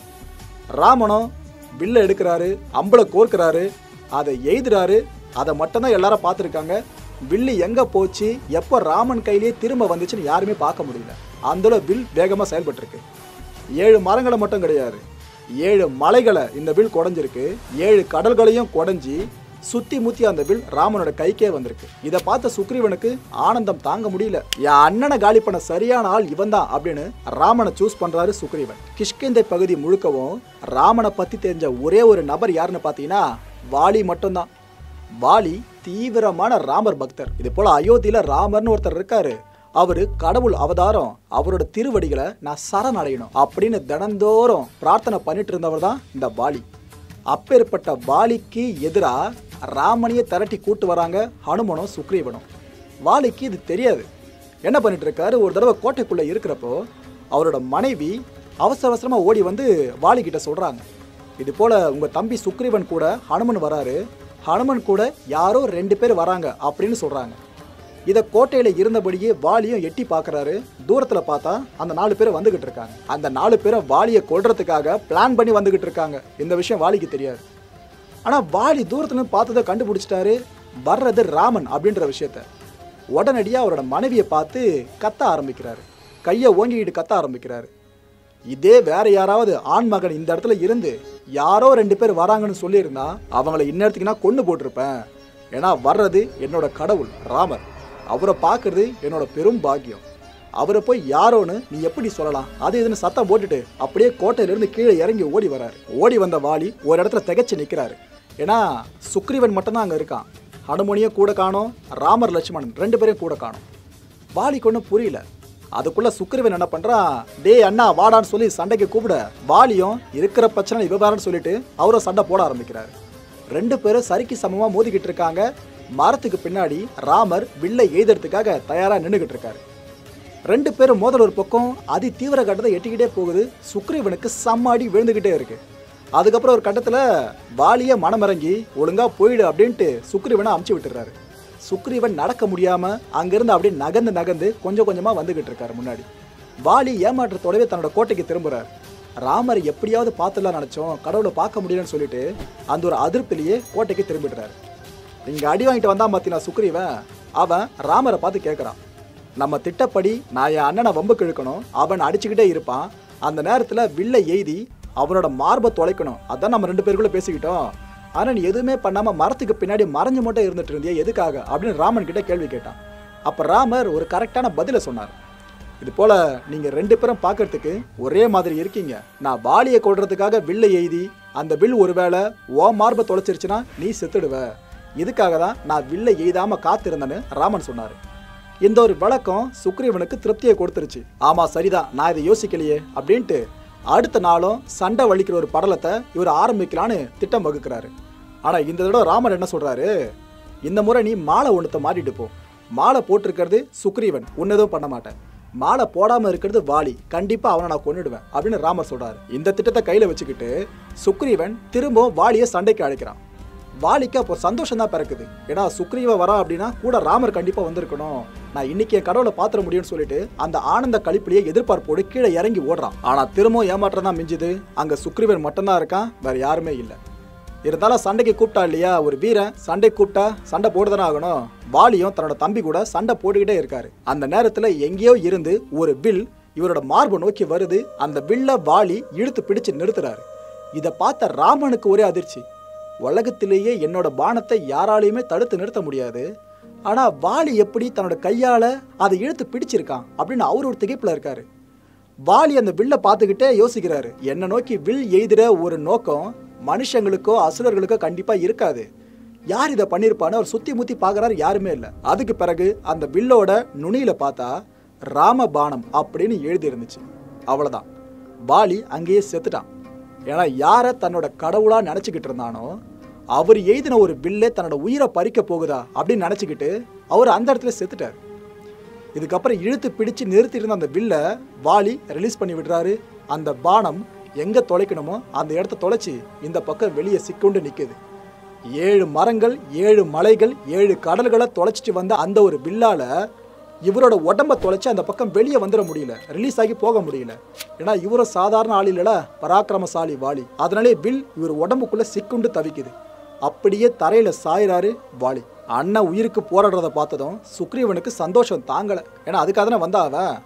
ஆனால் ராமனும் லட்சுமணனும் குழப்பத்திலேயே தூரத்துலேருந்து கிட்ட நெருங்கி வந்துக்கிட்டே இருக்காங்க. கீழே சரிஞ்சிருக்க வாலி இருக்கார்ல, அவரை நோக்கி வந்துக்கிட்டே இருக்காங்க. எப்படி என்னோட அஸ்திரத்தை இந்த வாலி இழுத்து பிடிச்சான் புரியலையே அப்படின்ற குழப்பத்திலே வராங்க.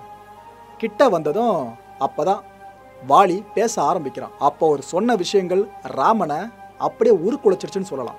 அந்தளவு நிறைய வார்த்தைகள் அவர் பயன்படுத்தி இருந்தார். ஏன்னா இதுவும் லிட்டரலாக துரோகமாக தான் பார்க்கப்படும். அப்போ வாலி என்ன சொன்னார்னா, நீயா ராமா இப்படி பண்ண, உன்னதான் நான் தினந்தோறும் பிரார்த்தனை பண்ணிக்கிட்டு இருக்கேன், உன்னோட திருவடிகளை சரணடையணுன்றதான் என்னோட வாழ்க்கை லட்சியமே. அப்படி இருக்கிறப்ப உன் பேர் பொறிச்ச அந்த அம்பு என்னோட உயிரை எடுக்கிறது எப்படி ராமா ஏற்றுக்க முடியும்? ராவணன் கூட என்னோட நேருக்கு நேர் சமர்க்களம் புகுந்து என்ன ஜெயிச்சான். ஆனால் நீ மரத்துக்கு பின்னாடி ஒளிஞ்சி இருந்து என்னை மறைமுகமாக தாக்கியிருக்க. இது எப்படி ராமா என்னால் ஏற்றுக்க முடியும்? திகைப்பட இதை செஞ்சிட்டியா அப்படின்னு கேட்குறாரு. அதாவது என்ன பண்ணுறதுன்னு தெரியாமல் ஒரு பதட்டத்தில் என் மேலே நீ வில்லை எழுதிட்டியா அப்படின்னு அவர் கேட்டு சாந்தப்படுத்த முயற்சி பண்ணுறாரு. ஆனால் இந்த 4 பேருமே ப்ராப்பராக பிளான் பண்ணி தான் வந்திருக்காங்க. இந்த விஷயம் வாலிக்கு தெரிஞ்சிருந்தாலும் கூட அவர் ராமன் மேலே களங்கம் வீழ்ந்துடக்கூடாதுன்னு இப்படி சொல்லிக்கிட்டே இருக்காரு. தகைச்சு போய் படபடப்பில் எதுவும் பண்ணிட்டியா, நான் உன் பக்தன்னு தெரியும், இப்படி பண்ணலாமான்னு தொடர்ந்து கேட்டுக்கிட்டே இருக்காரு. ராமனுக்கு வாலியோட முகத்தை ஃபேஸ் பண்ணவே முடியல. இதுக்கு பிறகுதான் ராமனுக்கு உண்மை எல்லாமே புரியுது. அதுக்கப்புறம் வாலி கிட்ட ராமனே கேட்குறாரு, நீ என்னோட பக்தன் நான் தெரியாமல் பண்ணிட்டேன். உன் தம்பி என்கிட்ட இவ்வளோ விஷயங்களை கேட்டான், மனைவியை இழந்துட்டதா சொன்னான், அதனால் நான் முடிவு பண்ணிட்டேன். ஒன்றும் பிரச்சனை இல்லை, உன்னோட உயிரை எடுக்க தெரிஞ்ச எனக்கு உனக்கு உயிர் கொடுக்கவும் தெரியும். நீ கொஞ்சம் பொறு, உன்னை நான் காப்பாற்றுறேன்னு அவர் காப்பாற்றுற முயற்சியை கையில் எடுக்க ஆரம்பிக்கிறார். ஆனால் ராமனோட இந்த ஒரு செயல்பாடை பார்த்ததும் வாலிக்கே வாழ பிடிக்கல. அதுதான் உண்மை அந்த இடத்துல. ஆனால் ஒரு விஷயத்தை அவர் சொல்லிட்டாரு ராமன் கிட்ட, இப்போ நீ என்னை காப்பாற்றிடுறதுக்கு பிற்பாடு நீ நானும் நண்பர்கள் ஆகிடுவோம். உன் கையால் சாகிற பாக்கியம் எனக்கு அதுக்கப்புறம் கிடைக்காமே போயிடும். இதனால் இப்போ எனக்கு கிடச்சிருக்கல இது ஒரு வரம், உன் கையால் சாகிற ஒரு வரம், இதை நான் மனப்பூர்வமாக ஏற்றுக்கிறேன்னு வாலி சொல்கிறாரு. அது மட்டும் இல்லை, என்னோட தம்பி சுக்ரீவன் மதுவுக்கு ரொம்ப அடிமையானவன், இதனாலே நான் பல வாட்டி அவனை அடிச்சிருக்கேன். இவன் இது போல் சின்ன சின்ன தவறுகள் ஏதாவது செய்வான், அதை நீ பெருசாக பார்க்காத ராமா, அவனை கூட வச்சுக்கோ. அது மட்டும் இல்லை, என்னோட அரசாட்சிக்கு உட்பட்ட பகுதியில் இருந்து எத்தனை வானரங்கள் உனக்கு தேவைப்பட்டாலும் எடுத்துக்கோ, என்னென்னலாம் உனக்கு தேவையோ இங்கிருந்து என்னோட அரசாட்சி கிழந்து எடுத்துக்கோன்னு ராமன் கிட்ட பெருந்தன்மையாக சொல்கிறாரு வாலி. ராமனுக்கும் சந்தோஷம் பிறக்குது. ஆனால் ஒரு பக்கம் துக்கம் தொண்டையை அடைச்சிக்கிட்டு இருக்கு. ஏன்னா தன்னோட தீவிர பக்தனை கொண்டுட்டோமே அப்படின்ற துக்கம்தான் அது. அப்படியே கண்ணை மூடுறார் வாலி, அவரோட உயிரும் பிரியுது. ஒரு வழியாக சுக்ரீவன் நினச்சா மாதிரியே ராஜ்யம் அவனுக்கு கிடச்சிருச்சா. அதுக்கப்புறம் அவ்வளோதான், ராமன் கேட்ட எல்லா விஷயங்களையும் சுக்ரீவன் செஞ்சு கொடுக்க ஆரம்பிச்சிட்டான். ஒட்டுமொத்த வானர படையவும் ஹனுமன் தலைமையில் இவன் அனுப்பி வைக்கிறான் ராமர் லட்சுமணனுக்கு உதவி செய்கிறதுக்காக. இவங்களும் ராவணன் இருக்கிற இடத்த நோக்கி மெதுவாக நகர்ந்து முன்னேறிக்கிட்டே வராங்க. ஒரு கட்டத்தில் தென் தமிழகத்தோட தனுஷ்கோடி பகுதி இருக்குல்ல, அது வரைக்குமே வந்துட்டாங்க. ஆனால் அங்கே தான் உங்களுக்கு தெரியுது 2 பகுதிக்கு இடையில கடல் இருக்குன்ற விஷயம். ராவண புஷ்பக விமானத்தை வச்சிருக்கான். அதனால எவ்வளோ தூரத்துக்கு யார் கடல் கலந்து எங்கே போயிருந்தாலும் ஈஸியாக அவங்களை கண்டுபிடிச்சிட முடியும் அந்த புஷ்பக விமானத்திலே போயிட்டு. ஆனால் ராமர் ஒரு கடவுளாக இருந்தோம், ஆனால் மனுஷ அவதாரத்தில் இருக்கார். ஓகேவா, இதை புரிஞ்சுக்கணும். அவரால் இந்த கடலை தாண்டதுன்றது பெரிய விஷயமா பார்க்கப்பட்டுச்சு. அப்போ ஒரு குழம்பு நின்றுட்டு இருந்தப்போ தான் வானர படைகளோட உதவியோடு ஒரு மரப்பாலம் ஒன்று அமைக்கப்படுது. அந்த பாலம் மூலமாக தான் அவங்க ராவணன் ஆட்சி பண்ணுற லங்காபுரியை சென்று அடையிறாங்க. இந்த பாலம் தான் நாம் இப்போ வரைக்கும் சொல்லிக்கிட்டு இருக்கோமே, இந்த ராமர் பாலம் சர்ச்சைக்குரிய பாலமாக பார்க்கப்பட்டு இருக்கு. இப்போ வரைக்கும் இதை பல பேரை ஏற்றுக்கிறாங்க, ஏற்றுக்கல. ராமாயணம் நடந்ததற்கான சாத்தியக்கூறு இருக்கிறத நிரூபிப்பதற்கான பாலம் அதுன்னு பல பேரை சொல்கிறாங்க. எதிர்த்தரப்பில் இருக்கவங்க அதெல்லாம் கிடையாதுன்னு சொல்லிட்டு இருக்காங்க. இது இப்போ வரைக்கும் சர்ச்சைக்குரியதாக பார்க்கப்பட்டாலும் ராமர் லங்காபுரியை அடைஞ்சதுக்கு பிரதான காரணமாக இருந்தது அந்த பாலம் தானே ராமாயணத்தை முழுமையாக நம்புறாங்க. வானரங்களோட உதவியோடு லங்காபுரியை அடைஞ்ச ராமன லட்சுமணனும் ஒரு மிகப்பெரிய மலை மேலே நின்றுக்கிட்டு லங்காபுரியோட அழகை ரசிக்க ஆரம்பிக்கிறாங்க. அப்போதான் லட்சுமணன் கிட்ட ராமன் ஒரு விஷயத்த சொல்கிறாரு, நம்மளோட புலவர்கள் எல்லாருமே என்ன எழுதி வச்சாங்க, அதாவது அயோத்தி தான் இந்த பூலோகத்தோட சொர்க்கம்னு சொல்லியிருந்தாங்க. எனக்கு இப்போ ஒரு விஷயம் நல்லா தெரியுது, நம்ம புலவர்கள் யாரும் இந்த லங்காபுரியை வந்து பார்த்ததில்ல போல இருக்கு. ஏன்னா அயோத்தியில் ஒன்றுமே இல்லை, இதுக்கு முன்னாடி என்ன அழகான அரசாட்சி, இவ்வளோ பெரிய இயற்கை வளங்களை அரசாட்சியின் கீழே கட்டி போட்டிருக்க அந்த ராவண உண்மையிலேயே மிகச்சிறந்த அரசன் தான். பூலோகத்தின் சொர்க்கம் நம்ம அயோத்தியா கிடையாது, இந்த லங்காபுரி தானு ராமனே சொல்லியிருந்தார். ராவண ஒரு மோசமான அரக்கனா இருப்பான், அவனோட ஆட்சியின் கீழே ஒரு நாடு இருந்தா கேவலமாக தான் இருக்கும் அப்படின்னு தான் ராமன் நினச்சிக்கிட்டு இருந்தாரு. ஆனால் அவரே நேரில் அந்த நாட்டோட அழகை பார்த்துட்டாரா, அவ்வளோதான், மனுஷனோட சிந்தை எல்லாமே உடஞ்சி போயிடுச்சு. அதுக்கப்புறம் ஹனுமனை அழைச்சி, நீ இந்த நாட்டுக்குள்ளே போ, அங்கே இருக்க மக்கள்லாம் இன்பமாக இருக்காங்களா இல்லை துன்பமாக இருக்காங்களா அதை பார்த்துட்டு வா அப்படின்னு ஹனுமனை அனுப்பிச்சி வைக்கிறாரு. ஹனுமனும் அந்த நாட்டுக்குள்ளே போகிறாரு, மக்களோட வாழ்க்கையை முழுமையாக பார்க்குறாரு, களத்தில் நின்று பார்க்குறாரு. ஹனுமனுக்கு ஒரே ஆச்சரியம், ஏன்னா அங்கே இருக்க மக்களில் ஒருத்தர் கூட துன்பத்தை அனுபவிக்கலை, எல்லாருமே இன்பமாக இருக்காங்க. கல்வி கற்பதோட முக்கியத்துவத்தை ஒவ்வொருத்தருக்கும் உணர்த்தி இருக்கான் அந்த ராவணன். அதையும் ஹனுமன் அங்கே தெளிவாக பார்த்துருக்காரு. இதையெல்லாம் பார்த்துட்டே போன ஹனுமன் ஒரு கட்டத்தில் ராவணனோட ஒட்டுமொத்த போர் படையை பார்த்துருக்காரு. பார்த்த ஹனுமன் திகைச்சு போயிட்டாரு. ஏன்னா இப்போ அயோத்தியை சேர்ந்த ஒரு போர் படையாக இருந்துச்சுன்னா அங்கே ஒரு 1,00,000 வீரர்கள் இருக்கான்னு வச்சுக்கோங்க. மொத்தமாக இருக்கிறது ஒரு 3 பிரிவாக மட்டும்தான் இருக்கும். இந்த யானைப்படை, குதிரைப்படை, அப்புறம் இந்த காலாட்படை, இந்த ஓடி போய் சண்டை போடாலும் சிப்பாய் வீரர்கள் இவங்களை கொண்டது. இது மாதிரி 3 படைகளை மட்டும் தான் பார்த்துருப்பாங்க. ஆனால் இங்கே 10க்கும் மேற்பட்ட படைகளை ராவணன் தன்னோட அரசாட்சியின் கீழே வச்சிருக்கான். அது ஒவ்வொரு படைகள்லையும் லட்சக்கணக்கான வீரர்கள் இருந்தால் எப்படி இருக்குமோ இந்த காட்சியை பார்த்து அப்படியே பிரமிச்சு போகிறான் ஹனுமன். உலகத்தோட தலை சிறந்த வீரனை போற்ற தகுந்த ஹனுமனே பார்த்து திகைச்ச படை தான் ராவணனோட படை. ஏன்னா அது சாதாரண படை கிடையாது. சர்வேஸ்வரனோட நேரடி கட்டுப்பாட்டில் இருக்கிற படை. ஈசனோட படைனா சும்மாவா? ஹனுமன் இந்த திகைப்பிலேயே திரும்பி வரான். ராமர்கிட்ட எப்படி இதை சொல்றதுன்னு முணுமுணுத்துக்கிட்டே வரான். இந்த கலக்கத்தோடவே ராமனை நெருங்கிட்டான் ஹனுமன். அப்போ ராமன் கேட்குறாரு, போய் என்ன பார்த்த? அங்கே எப்படி இருக்கு? அங்கே மக்கள் மனநிலை என்னவா இருக்கு? போர் படையெல்லாம் பார்த்துருப்பியே, அது எப்படி இருக்கு? அது எதுன்னு கேட்குறாரு. அப்போ ஹனுமன் சொல்லாமல் ஒரு சில விஷயங்களை சொல்லிடுறாரு. அதாவது அவர் டைரெக்டாக சொல்லியிருக்க மாட்டார், ஆனால் ராமருக்கு புரிஞ்சிடும் அந்த வகையில் சொன்னார். எப்படின்னு பார்த்தீங்கன்னா, ராவணனோட போர் படையை பற்றி என்னத்தை சொல்கிறது? அவனோட தேர் படையை பற்றி சொல்லவா? அவனோட யானை படையை பற்றி சொல்லவா? கப்பல் படை வச்சிருக்கான் அதை பற்றி சொல்லவா?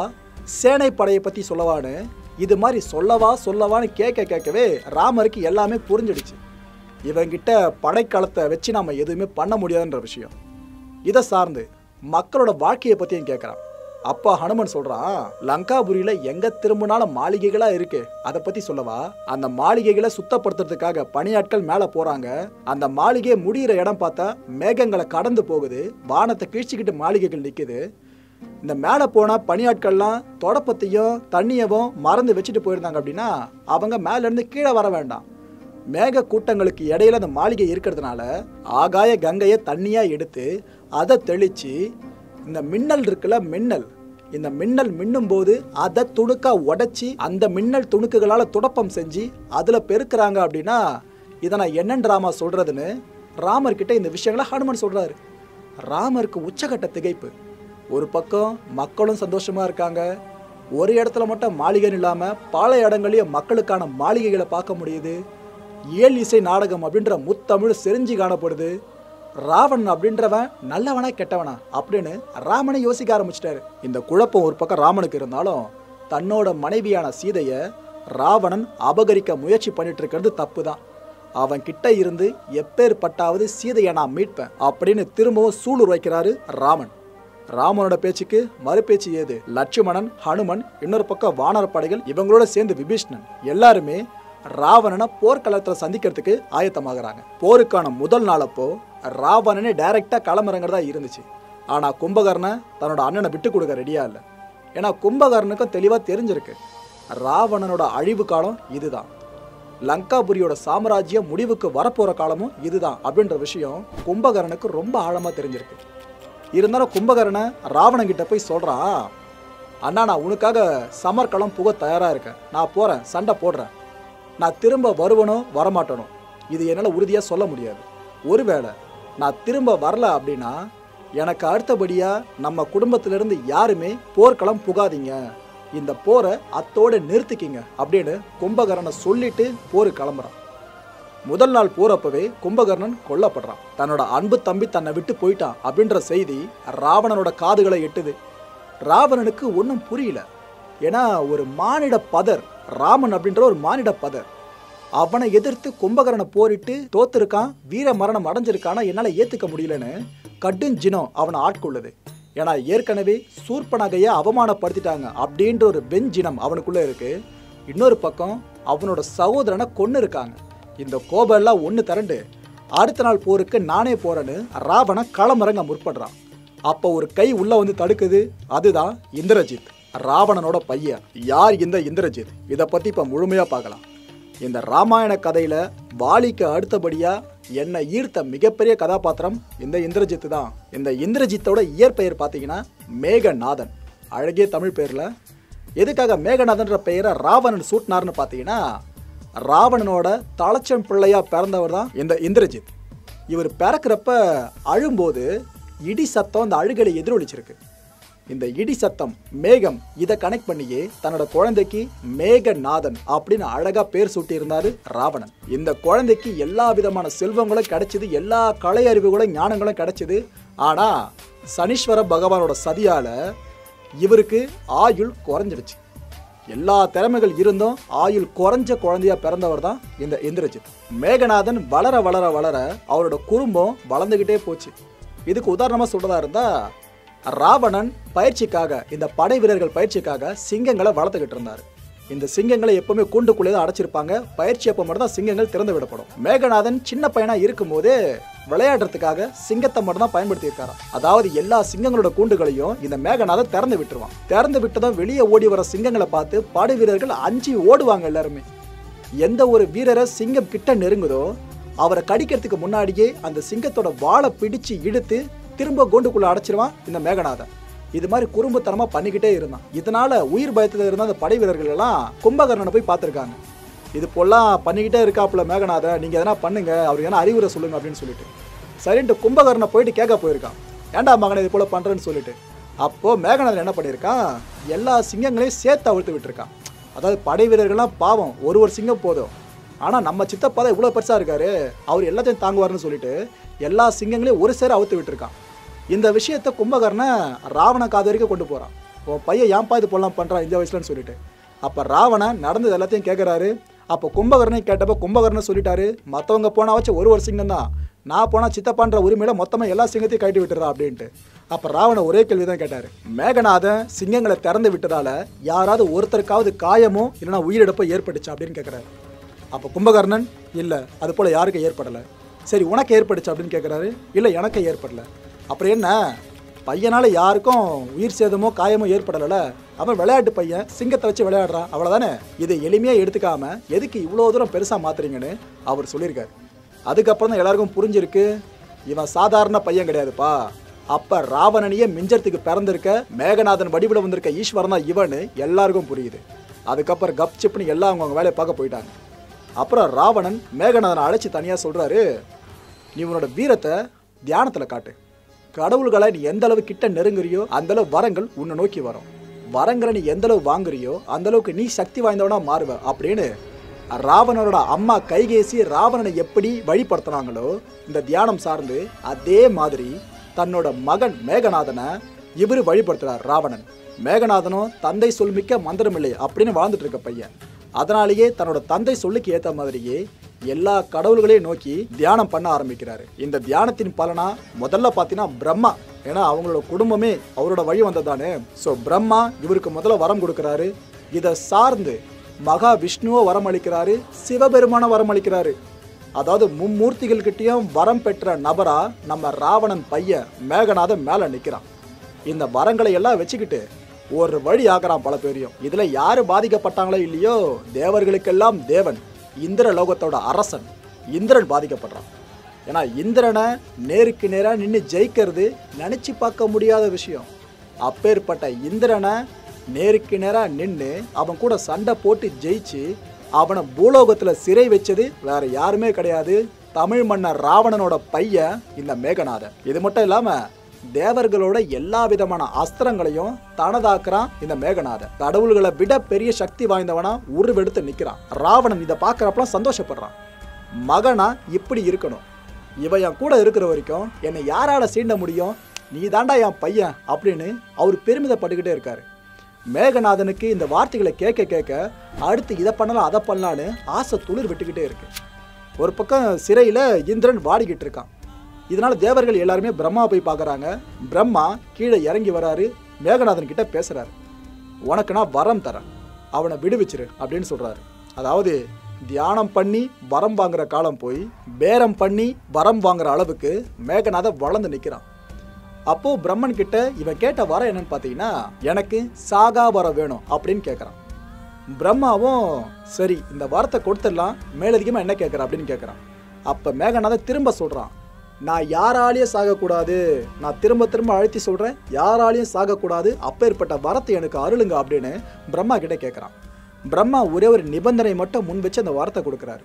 என்ன நிபந்தனைனா, கடவுள்கிட்டையோ இல்லைனா கடவுளோட அவதாரங்கள் கிட்டையோ நீ வேலையை காட்டக்கூடாது, அப்படி நீ வேலையை காமிச்சனா அவங்களால நீ கொல்லப்படலாம் அப்படின்னு சொல்கிறாரு. மேகநாதனும் சரி ஓகே, கடவுள் அவதாரங்கள் தானே, எனக்கு பிரச்சனை இல்லை, இந்த வரத்தை நான் எடுத்துக்கிறேன் அப்படின்னு வாங்கிட்டான். இதுக்கப்புறம் இந்திரனையும் விடுவிச்சிட்டான். அவனை கிளம்பி அவனோட இடத்துக்கு போயிட்டான். இந்திரனையே சிறைப்பிடிச்ச காரணத்தினால தான் மேகநாதன் அப்படின்ற பெயரை பிரம்மாவே மாத்தி வச்சு இந்திரஜித் அப்படின்ற புது பெயரை சூட்டி வச்சாரு. இப்ப புரிஞ்சிருக்கும் மேகநாதன் எப்படி இந்திரஜித்தா மாறினான்னு சொல்லிட்டு. மேகநாதன் கிட்ட தேவர்களோட அஸ்திரங்களா இருந்துச்சுன்னு சொன்னல, அதுல பிரதான அஸ்திரம் யம தர்மராஜாவோட அஸ்திரத்தையும் தூக்கி உள்ள வச்சிருந்தான். இதுதான் ஹைலைட் ஆகுது. அப்பா ராவணனை எடுத்துக்கிட்டீங்கன்னா சிவனோட தீவிர பக்தனா சிவதாசனா இருந்தாரு. ஆனா பையன் இந்திரஜித்தை எடுத்துக்கிட்டீங்கன்னா அப்பாவை தூக்கி சாப்பிட்டானே சொல்லலாம். எல்லா கலைகள்லயும் வல்லவன், வீரத்துல அப்பாவை விட ஒரு படி மேல நின்னவன், அப்பாவால முடியாத பல விஷயங்களையும் செஞ்சு காமிச்சவன். சிவன் பிரம்மா விஷ்ணுன்னு இந்த மும்மூர்த்திகளையும் தாண்டி காளி வரைக்கும் தவம் பண்ணி வரம் வாங்கினவன் தான் இந்த இந்திரஜித். இவ்வளோ திறமைகள் இருந்தாலும் அப்பாவை ஒரு செகண்ட் கூட உதாசீனப்படுத்தாத ஒரு மகனா இருந்திருக்கான். ராமர் சீதையோட காதலை நம்ம எந்த அளவு மெச்சி புகழ்றோமோ அதுக்கு இணையா புகழக்கூடிய காதல்னு பார்த்தீங்கன்னா இந்திரஜித் சுலோச்சனா இவங்களோட காதலை சொல்லலாம். சுலோச்சனா அப்படின்ற பெண்ணோட காதல் வையப்படுறாரு இந்திரஜித். அவங்களுக்கு திருமணமும் நடக்குது. நீங்க இந்த உலகத்துல எதை தூய்மைன்னு சொல்லுவீங்களோ அந்த தூய்மைக்கு ஒப்பா இவங்களோட காதலை சொல்லலாம். அந்த அளவு இந்திரஜித் சுலோச்சனா கண்ணிய காதலோட நடந்துகிட்டு இருந்தாங்க அவங்களோட வாழ்க்கை முடிகிற வரைக்கும் கூட. இப்ப புரிஞ்சிருக்கும் ராவணனை எந்த கை தடுத்துச்சு, ஏன் தடுத்துச்சுன்னு சொல்லிட்டு. ஏன்னா இந்திரஜித் இருக்கிறப்ப ராவணன் எதுக்காக போர்க்களம் போகணும்? இவன் போனாலே யாரையுமே அடிச்சுட்டு வந்துடலாமே ராமனாவே இருந்தாலும். ஸோ இதனால தான் இந்திரஜித் சொல்கிறான், அப்பா நீங்கள் இருங்க நான் போகிறேன், கும்பகர்ணன் உயிரை பறித்த ஒருத்தரையும் நான் விடமாட்டேன் அப்படின்னு அவன் சபதம் ஏற்கிறான். ஆனால் ராவணனுக்கு இதில் உடன்பாடு இல்லை. ஏன்னா இது என்னோட பிரச்சனை, நான் பார்த்துக்கிறேன், நான் போகிறேன்னு சொல்லியும் இந்திரஜித் கடைசி வரைக்கும் ராவணனை விடவே இல்லை. ஏன்னா இந்திரஜித்துக்கும் தெரிஞ்சிருக்கு ராவணனோட அழிவு காலம் இதுன்னு சொல்லிட்டு. இப்படியே ஒரு சில நாட்கள் நகர்ந்து போகுது. இதுக்கு நடுவில் இந்திரஜித்தோட சகோதரனை, அதாவது ராவணனோட இன்னொரு பையனை ஹனுமன் கொண்டுட்டு இருக்காரு. இதனால ஹனுமனை எப்படியாவது பழி தீர்த்தே ஆகணும்னு இந்திரஜித் கங்கணம் கட்டி அலைய ஆரம்பிக்கிறான். இதுக்கு ஏத்த மாதிரியே ஹனுமன் முன்னாடி போய் இந்திரஜித் நிற்கிறான். ஹனுமன் கிட்ட சண்டை போடுறான். ஹனுமனை தோற்கடிச்சிட்டான். எப்பேற்பட்ட வீரன் ஹனுமன்! வீரத்துக்கு அடையாளமா இப்போ இருக்க ஹனுமனை சொல்லிக்கிட்டு இருப்போம். அப்பேற்பட்ட ஹனுமனை தோற்கடிச்சது ராவணனோட பையன் இந்திரஜித். தோற்கடிச்ச ஹனுமனை உடல் முழுக்கவும் கயிறுகளால் சுற்றி இறுக்கி தன்னோட தந்தை ராவணன் முன்னாடி அரண்மனையில கொண்டு வந்து நிறுத்துறான் இந்திரஜித். அப்ப ராவணன் ஹனுமன் கிட்ட விசாரிக்கிறான். அந்த நேரத்துல ஹனுமன் சொன்ன விஷயங்கள் ராவணனுக்கு ஏற்புடையதா இல்லை. அது மட்டும் இல்ல, இவங்க ரெண்டு பேருக்கு இடையில ஒரு தடவை மோதல் வந்திருக்கு. நான் அதை பத்தி இங்க பதிவு பண்ண விரும்புறேன். ஒரு தடவை என்ன இருக்கு, ராவணனும் ஹனுமனும் ஒத்தைக்கு ஒத்த நின்றுருக்காங்க. அப்போ யாரு பலசாலி அப்படின்றத காட்டுறதுக்கு நாம நாட்களை கடந்து சண்டைலாம் போட்டுட்டு இருக்க வேண்டாம். ஒரே ஒரு குத்து முறை அப்படின்ற ஒன்று தான் நம்ம பண்ணலாம். அதாவது உன்னோட ஒட்டுமொத்த சக்தியவும் திரட்டி என் உடம்பு நோக்கி ஒரு குத்து விடு. நான் நிலை குழஞ்சி கீழே விழுந்துட்டேன்னா நான் தோத்துட்டேன்னு அர்த்தம். யாரு கீழே விழாம இறுதி வரைக்கும் நிற்கிறாங்களோ அவங்க தான் ஜெயிச்சதா அர்த்தம் அப்படின்னு சொல்றான் ராவணன்.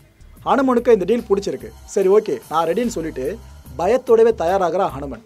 ஏன்னா ராவணன் எப்பேற்பட்ட வீரனு ஹனுமனுக்கு தெரியும். வாலிக்கு முன்னாடி நின்று சண்டை போட்டு உயிரோடு இங்க நிக்கிறானா அதுலயே ஹனுமனுக்கு புரிஞ்சிட எப்பேற்பட்ட வீரன்னு சொல்லிட்டு. முதல்ல ராவணனோட டர்ன். ராவணனோட 20 கைகளையே ஒன்று சேர்த்து ஹனுமனோட மார்பு பகுதியில ஓங்கி ஒரு குத்து.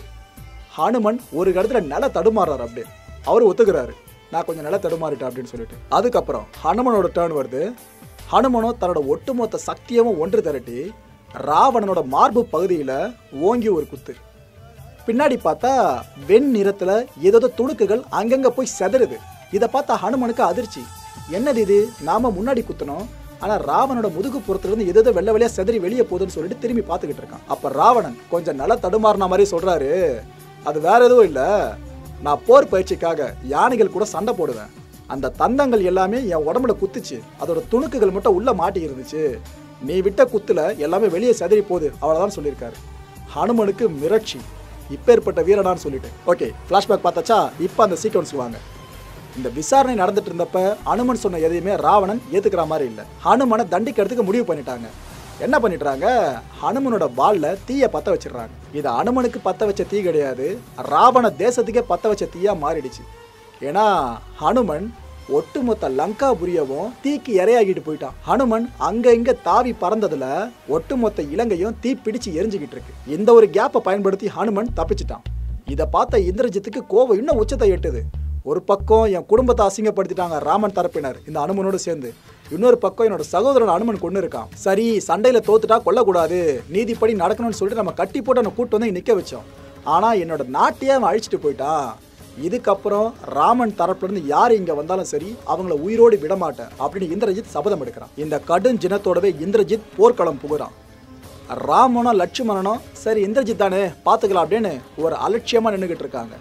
ஏன்னா ராவணன் பையன் என்ன செய்ய போகிறான் அப்படின்ற அலட்சியம் தான் அவங்களுக்கு. ஆனால் இந்திரஜித் உள்ளே வந்த 2 நாளுக்குள்ளேயே 2 பேரையும் அடித்து காலி பண்ணுறான். அந்த 2 பேர் வேற யாரும் கிடையாது, ராமனும் லட்சுமணனும். அவங்க எதிர்பார்க்கவே இல்லை.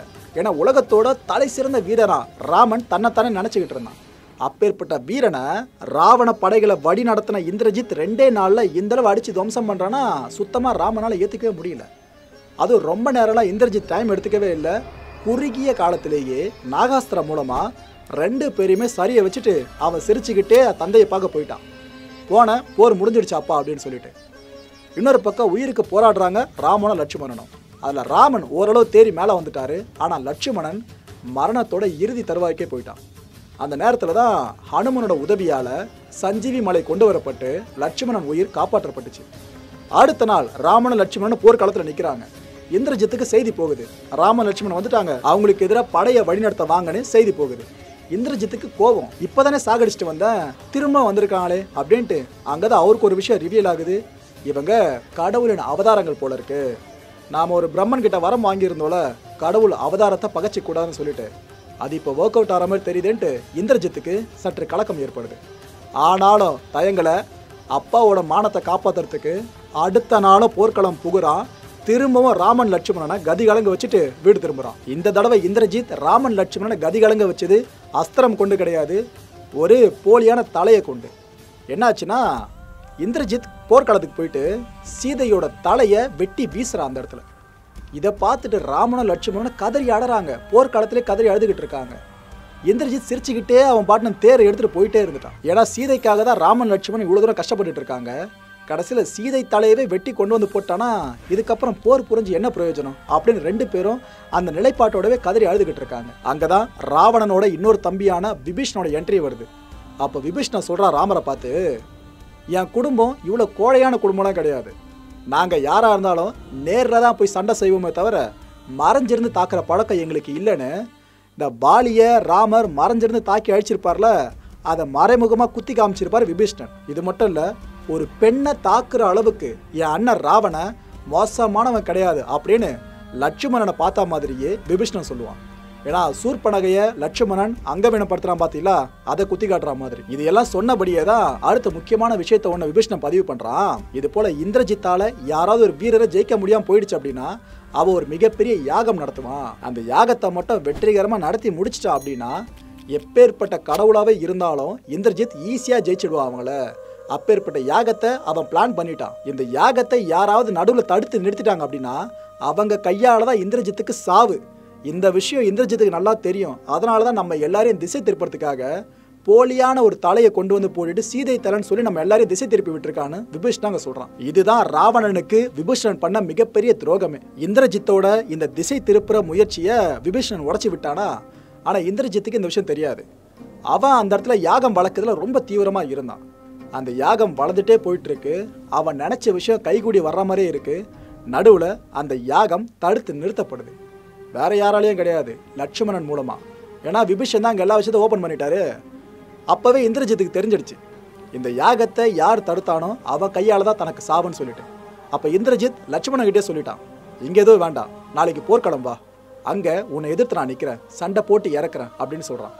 லட்சுமணனோ திரும்ப போகிறான், அண்ணன் கிட்ட நடந்த விஷயங்களை சொல்கிறான். இந்திரஜித் போர்க்களத்துக்கு தயாராகிட்ட அடுத்த நாள் அப்போ அவனோட அப்பா கிட்ட திரும்ப போய் கேட்குறான், இந்த போரை நம்ம நிறுத்திடலாமாப்பா அப்படின்ட்டு. அது வரைக்கும் சீதை விஷயத்துல தலையிடாம இருந்த இந்திரஜித் முறையா ராவணன் கிட்ட இந்த விஷயத்தை கேட்கறான். ராவணன் தான் ஒரு விஷயத்த முடிவு பண்ணிட்டா முடிக்காம விட மாட்டார் இல்லையா, அவரு நீ போலனா பரவாயில்ல, நான் போர்க்களம் புகுவேன் அப்படின்னு திரும்ப வீரமா முழங்க ஆரம்பிக்கிறாரு. இந்திரஜித்துக்கு இது ஒரு கவலை கொடுத்துருச்சு. ஏன்னா தான் சாக போற விஷயம் இந்திரஜித்துக்கே தெரியும். யார் கையால சாக போறோம், லட்சுமண கையால, அந்த விஷயமும் தெரியும். இருந்தாலும் அப்பா கிட்ட கேட்டு பார்க்கலாம், ஒத்துக்கிட்டா உயிர் சேதம் தவிர்க்கப்படும்னு கேட்டான். ஆனா அப்பா ஒத்துக்கல. இருந்தாலும் பையனாச்சு, பின்வாங்கலாம் முடியாது. சரிப்பா நானே போகிறேன், ஆனால் ஒரு நிபந்தனை, நான் இப்போ போர்க்களத்துக்கு போகிறேன், நான் திரும்ப வரலை, போர்க்களத்திலே மடிஞ்சிட்டேன் அப்படின்னா நீங்கள் போர்க்களம் புகக்கூடாது, நீங்கள் இந்த போரை நிறுத்திடணும் அப்படின்னு கேட்குறான். கும்பகர்ணன் இதுக்கு முன்னாடி ராவணன் கிட்ட என்ன கேட்டிருந்தானோ அதே தான் இந்திரஜித்தை கேட்டிருந்தான்.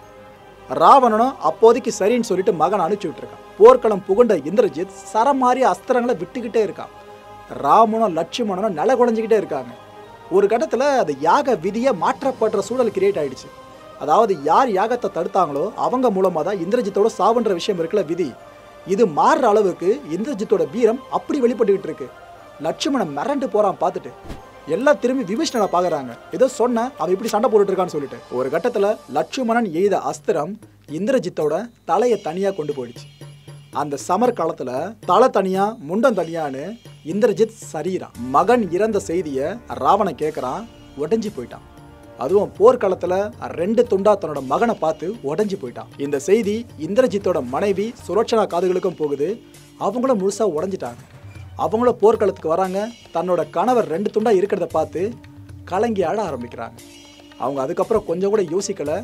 கணவனுக்காக உடன்கட்டை ஏறினாங்க. இப்போ உங்களுக்கு புரிஞ்சிருக்கும், ராமர் சீதை காதலுக்கு எந்த நம்ம மதிப்பு கொடுக்குறோமோ அதுக்கு இணையா இந்திரஜித் சுலோச்சனா காதலுக்கும் மதிப்பு கொடுத்தே ஆகணும். ஒரு சிறந்த வீரன் வீழ்த்தப்படுறா அப்படின்னா அவ வீழ்வதற்கு ஒரு சிறந்த வீரன் தான் காரணமாக இருக்கணும். அப்படி இருந்தால் மட்டும்தான் அந்த மரணத்துக்கு மிகப்பெரிய மரியாதை கிடைக்கும். அந்த மரியாதை இந்திரஜித்து கிடைச்சிது. ஏன்னா அந்த போர்க்காலத்திலேயே லட்சுமணன் ஒரு விஷயத்தை பதிவு பண்ணான். நான் இது வரைக்கும் எவ்வளோ பேர் கூட சண்டை போட்டிருக்கேன், எவ்வளோ இளவரசர்களை பார்த்துருக்கேன். ஆனால் இந்த மாதிரி திறமை இருக்க ஒரு இளவரசரை நான் பார்த்ததே இல்லை. ராவணனை மிஞ்சிற எல்லா திறமையும் அவரோட பையன் இந்திரஜித்துக்கு இருந்திருக்கு அப்படின்ற விஷயத்த அவன் சொல்றான். தான் சண்டை போட்ட எதிரிகள்லேயே ரொம்ப ரொம்ப திறமை வாய்ந்தவன் இந்த இந்திரஜித் தான் அப்படின்னு எல்லாரும் முன்னாடியும் பேசுறான் லட்சுமணன். ஒரு பெண், ஒரே ஒரு பெண், சீதைன்ற அந்த ஒரு பெண்ணுக்காக எவ்வளோ பேரை தன்னோட மகன் உட்பட ராவணன் இழந்துட்டான் பார்த்தீங்களா.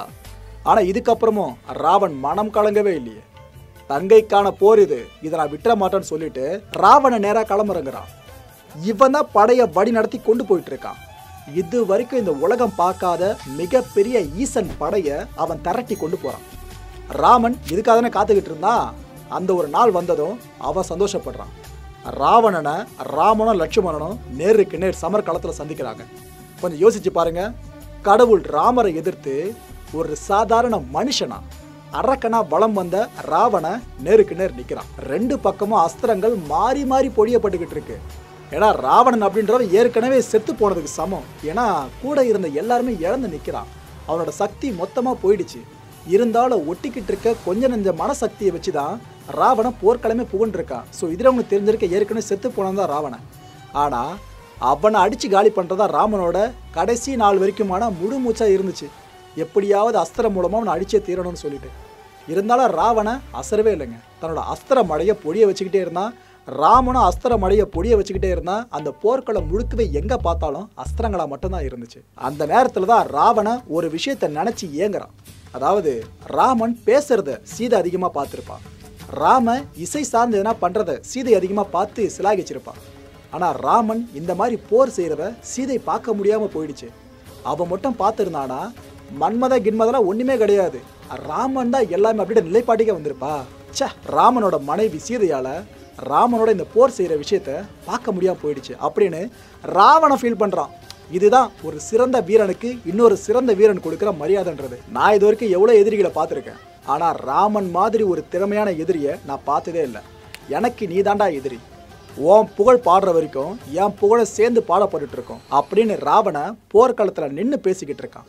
ஒரு பக்கம் அஸ்திரங்கள் தன்னை நோக்கி வந்துகிட்டு இருக்கு. இவனும் அஸ்திரங்களை பதிலுக்கு நோக்கி விட்டுக்கிட்டு இருக்கான். இருந்தாலும் இந்த வார்த்தைகள் ராவண வாயிலிருந்து வெளிப்பட்டுக்கிட்டே இருக்கு. ராமனும் எவ்வளோ முயற்சி பண்ணி பார்க்குறான், ஆனால் முடியல. என்ன அஸ்திரங்கள் நோக்கி போனாலும், என்ன அஸ்திரங்கள் ராவணனோட கைகளையும் தலைகளையும் வெட்டிக்கிட்டே இருந்தாலும் திரும்ப திரும்ப கைகளும் தலைகளும் முளைச்சிக்கிட்டே இருக்கு. ராமனுக்கு ஒன்றுமே புரியல. சரி, இது வேலைக்காகாதுன்னு கடைசி அஸ்திரமான பிரம்மாஸ்திரத்தை ராமன் கையில் எடுக்கிறான். அந்த பிரம்மாஸ்திரம் உதவியோடு ராவணனை கீழே சரிய வச்சுட்டான். அந்த பிரம்மாஸ்திரம் ராவணனோட உடம்பை துளைக்குது. அந்த அம்பு உள்ளே இருக்கும்போது ராவணன் கீழே அப்படியே சரிஞ்சு விடுறான். மரணத்தோட இறுதி தருவாயில ராவணன் இருக்கிறப்ப கூட அவனுக்கு சீதையோட முகம் ஞாபகத்துக்கு வரல, ராமனோட முகம் ஞாபகத்துக்கு வரல. தங்கை சூர்ப நகையோட முகம் ஞாபகத்துக்கு வந்தது. அவ கூடவே சேர்த்து ராவணனோட மனைவி மண்டோதரியோட முகம் ஞாபகத்துக்கு வந்துச்சு. கணவர் உயிருக்கு துடிச்சிட்டு இருக்க அந்த செய்தியை கேட்டு மண்டோதரி அந்த சமர்க்களம் புகுறா. அப்ப கணவனை பார்த்து அழறா, கலங்கி கலங்கி அழறா. இது போல சூர்ப நகையோட மூக்கு அறுபடுறதுக்கு பதிலாக அவளோட நாக்க லட்சுமணன் அறுத்திருந்தானா இவ்வளோ பெரிய போர் இங்கே மூண்டிருக்காது. என் கணவனையும் என்னோட மகனையும் இழக்க நேரிட்டு இருக்காது. இது எல்லாம் விதி பண்ணிடுச்சு. ஆனால் கடைசியில் பதில் இப்போ ராவணன் மரணம் சொல்லிக்கிட்டு இருக்கு. இப்படி நிறைய விஷயங்களை சொல்லி அவள் கதறி அழுதுகிட்டே இருக்கா. இங்கே தான் ஒரு விஷயம் உங்களுக்கு இப்போ ரிவீல் ஆகும். ஏதோ சீதைக்கு ஆசைப்பட்டு மட்டும்தான் ராவண போருக்கு அழைச்சதா சிலர் நினைக்கலாம். என்ன உண்மைனா, சூர்பனகை அப்படின்ற ராவணனோட தங்கை இருக்கால, இவளுக்கு ஒரு கணவர் இருந்தான். அவன் பேரு வித்யுதிஷ்வா. இவனை திக் விஜயத்தின் போது ராவண தெரியாதனமா கொலை பண்ணிடுறான். தன்னோட கணவனை சொந்த அண்ணனே கொண்டு இருந்தாலும் அந்த பொண்ணு என்ன நினைப்பா? பழி வாங்கினதானே நினைப்பா. எஸ், ராவணனை பழி தீர்க்கணும் அப்படின்னா ஒரு மனுஷனால மட்டும்தான் முடியும். ஏன்னா ராவண ஒரு வரம் வாங்கியிருந்தான். அந்த வரம் சம்பந்தமான எல்லா விஷயங்களும் சூர்பனகைக்கு தெரியும். அது என்ன வரம்னா, தேவர்கள், அசுரர்கள், கடவுள்கள், இது மட்டும் இல்ல அஸ்திரங்களா இருக்கட்டும், இப்படி எதனாலையும் தனக்கு மரணமே நிகழக்கூடாது அப்படின்ற வரத்தை தான் ராவணன் வாங்கியிருப்பான். ஆனா அந்த வரத்துல அவன் கேட்க மறந்த விஷயம் என்னன்னு பாத்தீங்கன்னா மனுஷன். ஏன்னா மனுஷங்களா நம்மளுக்கு எப்படி சாவு வந்துட போகுது அப்படின்னு ராவண மனுஷங்களை அந்த இடத்துல அலட்சியமா பார்த்துட்டான். எதிரிய குறைச்சி மதிப்பிட்டான். இந்த ஒரு வரம் தான் சூர்பனகைக்கு தெளிவா தெரிஞ்சிருந்துச்சு. அதனாலதான் ராமன் கிட்ட ராவணனை சிக்க வைக்கணுன்றதுக்காக திட்டம் வகுத்தே அவங்க போனா மூக்கு அறுபட்டா ராவணனை பார்த்து அவனுக்கு என்னென்ன சொன்னா கோவம் வருமோ அதெல்லாம் சொல்லி அண்ணனை கோபப்படுத்தி விட்டு போர்க்களம் வரைக்கும் கொண்டு வந்து இப்ப மரணத்திலையும் தள்ளி விட்டான். இந்த உண்மைகள் எல்லாமே ராவணனோட இறுதி தருவாயினப்போ மண்டோதரி அழுறத கேட்கறப்பதான் எல்லாருக்கும் புரிய வருது. இது மட்டும் கிடையாது, விபீஷணனும் அந்த காலத்துல இருந்திருக்காரு. அண்ணனோட இந்த சாவுக்கு சூர்பனகை தான் காரணம்ன்ற விஷயத்த அவரை ரிவியல் பண்ணவே எல்லாருக்கும் உண்மை அப்பதான் புரியுது. மகாபாரதத்துல கிருஷ்ண பரமாத்மா முன் வச்ச உபதேசங்கள் எந்த அளவு பேசப்படுதோ அதை விட ஒரு படி மேல பேசப்பட வேண்டிய உபதேசங்கள் இங்கேயே நடந்திருக்கு. ராமாயணத்திலையும் இந்த உபதேசத்தை ராமர் முன்வைக்கல, நம்ம ராவண முன் வச்சிருக்காரு. என்ன ஆகுதுன்னு பாத்தீங்கன்னா, பூலோகத்தோட இறுதி சுவாசத்தை ராவண சுவாசிச்சுக்கிட்டு இருக்கான், கீழே சரிஞ்சிருக்கான். அந்த நேரத்துல ராமன் லட்சுமணன் கிட்ட சொல்றான், நீ போயிட்டு ராவண கிட்ட வாழ்க்கை சம்பந்தமான உபதேசங்களையும் அரசாட்சி எப்படி செய்யணும் இது சம்பந்தமான உபதேசங்களையும் போய் பெற்றுட்டு வா அப்படின்னு சொல்றான். அப்ப லட்சுமணனுக்கு ஒன்றும் புரியல. ராவண ஒரு அரக்கன், நம்மளோட எதிரி, நம்மளோட சத்ரு அவன் தான். அவனை நம்ம வீழ்த்திட்டோம். நீங்க இப்ப போயிட்டு அவன்கிட்ட உபதேசம்லாம் வாங்கிட்டு வர சொல்றீங்க, இது எப்படி சரியா இருக்கும் அப்படின்னு கேட்கறான். அப்ப ராமன் சொல்றான், நீ என்ன நினைச்சிட்டு இருக்க? இந்த போர்க்காலத்துல ஏன் இந்த உலகத்திலேயே நீயும் நானும் தான் பெரிய வீரர்கள் அப்படின்னு நினைச்சிட்டு இருக்கியா? அது கிடையாது. இங்க பெரிய வீரன் நம்மளையெல்லாம் தாண்டி ராவணன் தான். ஏன்னா கடவுளை எதிர்த்து நிக்கிறான். அதுலயே தெரிஞ்சிருக்க வேணாமா பெரிய வீரன் யாருன்னு? இந்த விஷயத்த லட்சுமணனுக்கு ராமர் சொன்னதுமே லட்சுமணன் ஒரு கணம் கூட யோசிக்கல. ராவணன் கிட்ட நெருங்குறான். அப்ப கேட்கறான், இது போல எனக்கு வாழ்க்கை உபதேசங்களையும் அரசாட்சி சார்ந்த உபதேசங்களையும் சொல்லுங்கன்னு சொல்லிட்டு. அப்போ ராவண லட்சுமணனை மேலையும் கீழே பார்த்துட்டு, நீ போயிட்டு குரு மரியாதைனா என்ன அப்படின்றத கத்துக்கிட்டு வான்னு உதாசீனப்படுத்தி அனுப்பிச்சிடுறாரு. லட்சுமணனுக்கு கடிஞ்சினா மனசுக்குள்ள வர ஆரம்பிச்சிடுச்சு. திரும்ப ராமர் கிட்ட போய் சொல்றான், பாத்தீங்களா நீங்க சொன்னீங்க, நான் போய் உபதேசம் கேட்டேன், ஆனா அவன் சொல்ல மாட்டான். ராவணனுக்கு இன்னும் திமிர் அடங்கவே இல்லை அப்படின்னு ராமர் கிட்ட சொல்றா லட்சுமணன். அப்ப ராமர் கேட்கறான், நீ என்ன போய் கேட்ட, எப்படி நின்று கேட்ட அப்படின்னு கேட்கறான். அப்ப லட்சுமணன் சொல்றான், நான் போனேன், நீங்க உபதேசம் கேட்க சொன்னீங்க, கேட்டேன், ஆனா என்னவோ உதாசீனப்படுத்தி அமுச்சு விட்டா அப்படின்னு சொல்றான். அப்ப ராமர் சொல்றாரு, குரு பக்தி அப்படின்றது உனக்கு யார் ஒரு விஷயத்த சொல்லி கொடுக்குறாங்களோ அவங்களோட பாதங்களை தொட்டு அவங்களோட பாதங்களை கையில ஏந்தி நீ அவங்க கிட்ட இருந்து எல்லா விஷயங்களும் கத்துக்கணும், அதுதான் குரு பக்தி. இதுக்காக தான் ராவண உன்னை துரத்தி விட்டுருக்கான் அப்படின்னு ராமர் சொல்லியிருக்காரு. இதுக்கப்புறம் தான் செஞ்ச தப்ப உணர்ந்த லட்சுமணன் ராவணனோட பாதத்தை தொட்டு உபதேசத்தை கேட்கறான். இங்க ராவணன் என்ன பண்றா தெரியுமாங்க? யோசிக்கவே இல்லை.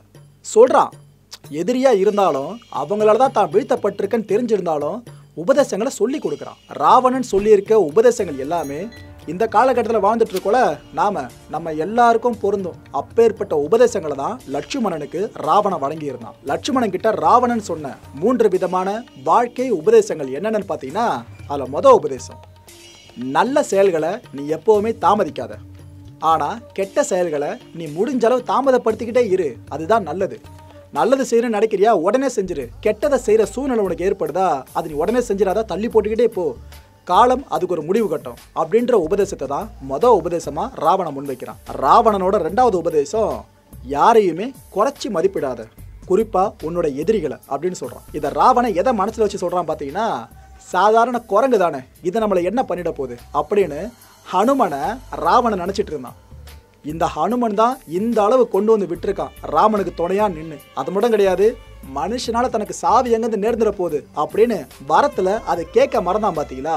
இது எல்லாம் சேர்த்துதான் எதிரிய குறைச்சி மதிப்பிடாத அப்படின்னு லட்சுமணன் கிட்ட 2வது உபதேசமா ராவணன் இதை சொல்லியிருந்தான். 3வது வாழ்க்கை உபதேசம், உனக்குன்னு ஒரு சில ரகசியங்கள் இருக்கும்ல, அதை நீ யாருக்கிட்டையுமே பகிர்ந்துக்காத. ஏன்னா ராவணன் இதையா மனசுல வச்சு சொல்றானா, ராவணன் வாங்கி வந்த வரம் என்னன்றதை பத்தி சூர்பனகைக்கு தெளிவா தெரியும். சூர்பனகை கிட்ட இந்த வரத்தை பத்தி சொன்னதே ராவணன் தான், தங்க என்ன பண்ண போறான்னு சொல்லிட்டு. ஆனா கடைசியில சூர்பனகை இது எல்லாத்தையும் மனசுல வச்சுதான் இவ்வளோ பெரிய திட்டம் வகுத்து ராவணனை சிக்க வச்சு இப்ப வீழவ வச்சிருக்கான். இதை மனசுல வச்சுதான் ராவணன் இந்த 3வது உபதேசத்தை முன் வச்சாரு. ராவணனோட வாழ்க்கை உபதேசங்கள் முடிஞ்சிச்சா, அடுத்தபடியா ராவணனோட அரசாட்சி உபதேசங்கள் என்னென்ன அதை பத்தி பார்க்கலாம். இல்ல உபதேசம் என்னன்னு பாத்தீங்கன்னா, உன்னோட நண்பர்கள், உன்னோட உறவினர்கள், உன்னோட வேலையாட்கள், உன்னோட உடன் பிறந்தவங்களா இருக்கட்டுமே, இவங்க யாரையுமே எப்பவுமே பகைச்சிக்காதன்னு சொல்றாரு. ஏன்னா உன்னை வீழ்த்துற சூட்சமும் அவங்களுக்கு மட்டும்தான் தெரியும். அவங்கள பகைச்சிக்கிட்டனா அவங்க எப்ப வேணாலும் உனக்கு எதிராக திரும்புவாங்க. உன்னை பத்தின எல்லா விஷயங்களையும் எதிரிகிட்ட சொல்லி உன்னை ஈஸியா தோற்கடிச்சிருவாங்க அப்படின்னு சொல்றாரு. இந்த விஷயத்த ராவணன் யாரை மனசு வச்சு சொல்லியிருப்பான்னு கண்டிப்பா உங்களுக்கே தெரிஞ்சிருக்கும், விபீஷ்ணன். ஏன்னா இந்திரஜித்தோட யாகம் சம்பந்தமான விஷயத்தையும் ராவணனோட செயல்பாடுகள் மற்றும் வரம் சம்பந்தமான விஷயத்தையும் விபீஷ்ணன் மட்டும் ராமர் கிட்ட சொல்லாம இருந்திருந்தா இந்த போர்க்களத்துல ராவணன் இறந்திருக்க மாட்டான், ராமனை கீழே போட்டிருப்பான். 2வது உபதேசம், நான் தான் நிரந்தர வெற்றியாளர் அப்படின்ற எண்ணத்தை நீ ஒருபோதும் மனசுல வச்சுக்காத அப்படின்னு லட்சுமணன் கிட்ட ராவணன் சொல்றான். ஏன்னா ராவணன் வீழ்ந்ததுக்கு மிகப்பெரிய ஒரு காரணமா சொல்லப்படுறது ஈகோ அப்படின்றதா சொல்லுவாங்க. ஆனா அரசாட்சி பண்றவங்களுக்கு கொஞ்சம் கூட திமிரு இல்லாம இருந்தா எப்படி? ராவணனுக்கு திமிரு இருந்துச்சு, ஆனா அது அளவுக்கு அதிகமா இருந்திருக்கு.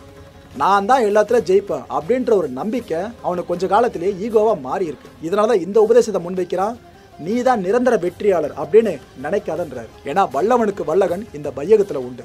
3வது உபதேசம், உன்னோட புகழ் பாடிக்கிட்டே இருப்பாங்களே அவங்கள நீ அதிகமா பக்கத்துல சேர்த்துக்கிறத விட நீ செய்யற ஒவ்வொரு விஷயத்திலையும் குற்றம் கண்டுபிடிப்பாங்களே, உன்னை சுட்டி காட்டுவாங்களே, இது போல ஆட்களை பக்கத்துல அதிகமா வச்சுக்கோன்றாரு. ஏன்னா மற்றவங்கள்லாம் அவங்களோட சுயநலத்துக்காக உன்னை பத்தி பெருமையா பேசிக்கிட்டு இருப்பாங்க. ஆனா உன்னோட தவறை சுட்டி காட்டுறவன் ஒன்று உன்னோட கூட பிறந்தவனா இருக்கணும், இல்லைனா உன்னோட நண்பனா இருக்கணும். அப்படி இருக்கிறவங்க என்ன ஒரு விஷயத்தை எதிர்மறையா சொன்னாலும் அதை ஏத்துக்கோ, அந்த விஷயத்தை உள்ள வாங்கிக்கிட்டு இது திரும்ப நடக்காதபடி பார்த்துக்கோ, அதுதான் உனக்கான நல்ல விஷயம்னு அவர் சொல்லியிருக்காரு. இதை ராவணன் எதை மனசு வச்சு சொல்லியிருக்காருன்னா, இந்திரஜித் இந்த போரை நிறுத்திக்கோன்னு சொல்லி அப்பா கிட்ட கேட்டான், ஆனா ராவணன் ஒத்துக்கல. கும்பகர்ணனை கேட்டான், ஆனா ஒத்துக்கல. மண்டோதரியே கேட்டா, ஆனா ஒத்துக்கல. கூட இருக்கிறவங்கெல்லாம் இவரோட ராவணன் நலம் சார்ந்து இவ்வளோ சொல்லிய ராவணன் கேட்க மறுத்துட்டான். கடைசியில இந்த முடிவு தான் அவனை இங்கே கொண்டு வந்து விட்டு இருந்துச்சு. இதனாலதான் 3வது உபதேசமா இதை முன் வச்சான். 4வது உபதேசம் கோள்கள் சம்பந்தமான ஒண்ணு. ஜோதிடம் அப்படின்ற கலையில ராவணன் எந்த அளவு வீரியமா இருந்தான்றதை பத்தி நான் முதல்ல சொல்லியிருந்தேன். அப்பேற்பட்ட ஜோதிடம் சார்ந்தும் கோள்களின் பார்வை சார்ந்தும் இந்த உபதேசம் அமையுது.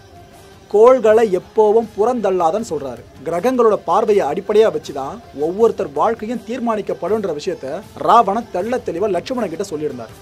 இதை அவர் எதை பேஸ் பண்ணி சொல்லியிருக்காருன்னு பார்த்தீங்கன்னா, இந்திரஜித் பிறக்கிறப்ப, மேகநாதன் பிறக்கிறப்ப எல்லா கோள்களும் 11ஆம் இடத்துல வந்து நின்றுருக்கு.